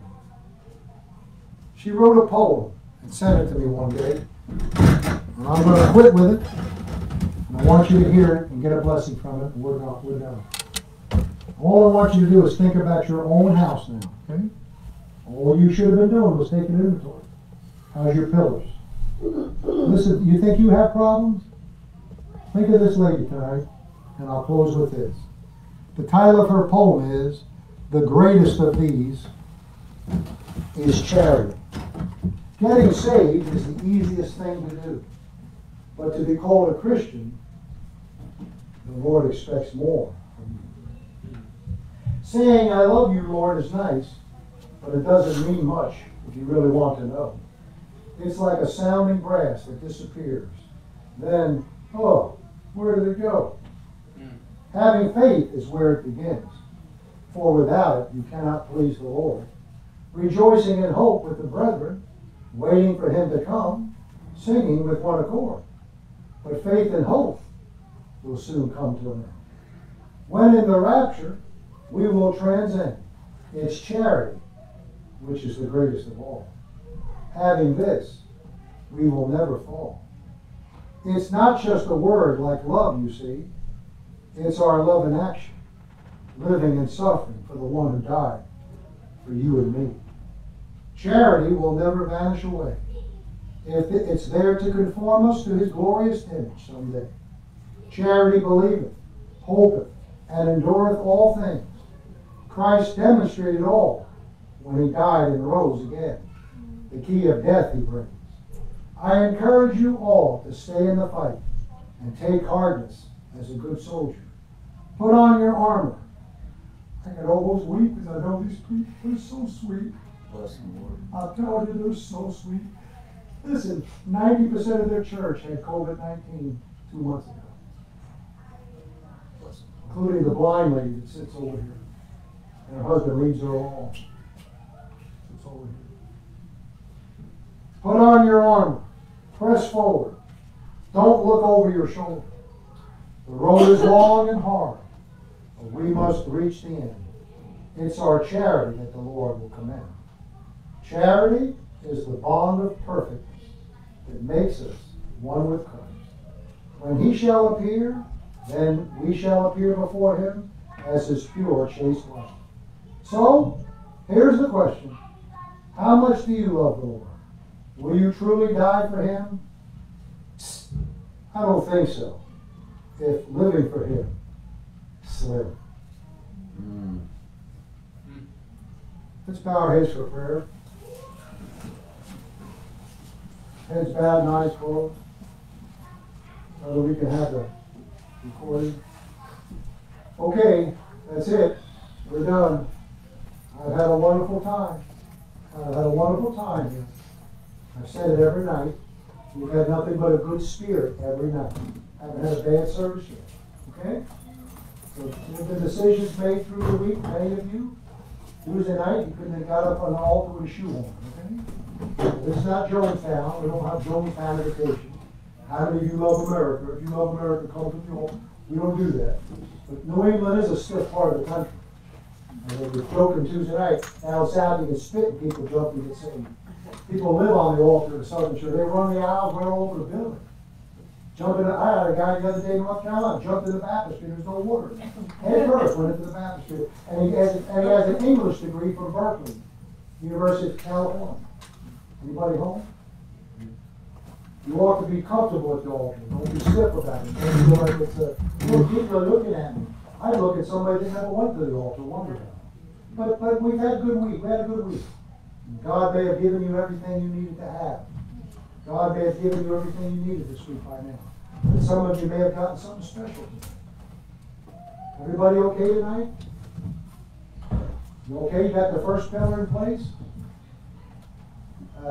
You got the second pillar in place, knowledge. You got temperance in place. You got virtue in place. You got, patience in place, number 4. How about godliness, number 5? How about brotherly kindness, 6? How about that charity, 7? Anything? Is everything okay? I wonder how many say, preacher, I'm not even going to ask you which one it is. I've had invitations when I've gone through each pillar with people. Let's just have a shotgun invitation at the end. How many say, preacher? Somewhere along the trail, God really spoke to me about one of those pillars that's not right in my life.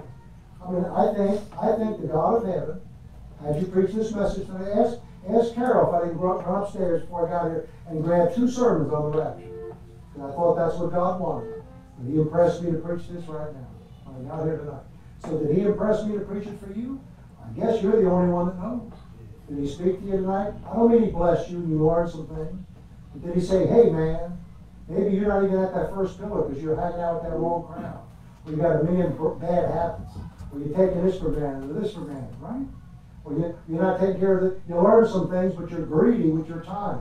And you're not ministering to the people you could be helping now. Because God's taught you some things.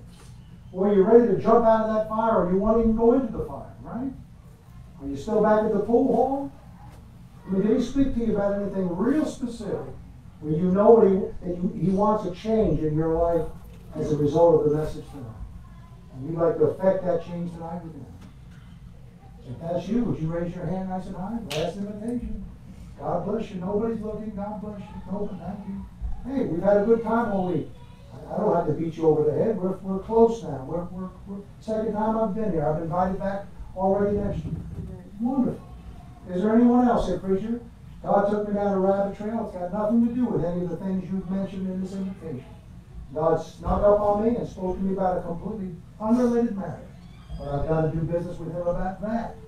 I didn't raise my hand with these others. Include me in the invitation. May I see your hand? God bless you, miss. Anybody else? Isn't that nice? Why do you think I act so silly up here? I've got 2 books on the table, 900 pages of piece that took me 12 years to write. I'm not a dummy. Why do I act like a dummy up here? Because I want to be like Trump, blue collar billionaire. I was introduced one time as the blue collar scholar of fundamentalism. I want to be right down where all the people live. Because that's where I was when I got saved. I care about you tonight. You know that. Is there anyone else? Anybody here not sure that you're saved tonight? Say, preacher, I don't know that I'm saved. Here's my hand. Would you raise your hand if you're not sure about that? There's home folks here also. God bless you. It's a good crowd tonight. Okay. How about if we close out this way? I'll say a little prayer, and then when I finish praying again, we'll stand, And the invitation will play. If you raise your hand, if you didn't raise your hand, you should have. You want one last shot at that altar. You know what an altar is? Most important place in the Bible is where sacrifices are made. People give up things, destroy beautiful things for God. Perfect animals. Why don't you tell God what you want to give to Him tonight, if He spoke to you? Father, I pray you'll bless this closing invitation, this last service of the week. What a good time we've had. Help us to get into that house of wisdom tonight. Help us get our pillars in place. In Jesus' precious name we pray. Amen. Heads bowed and eyes closed. Let's stand. And the altar is open to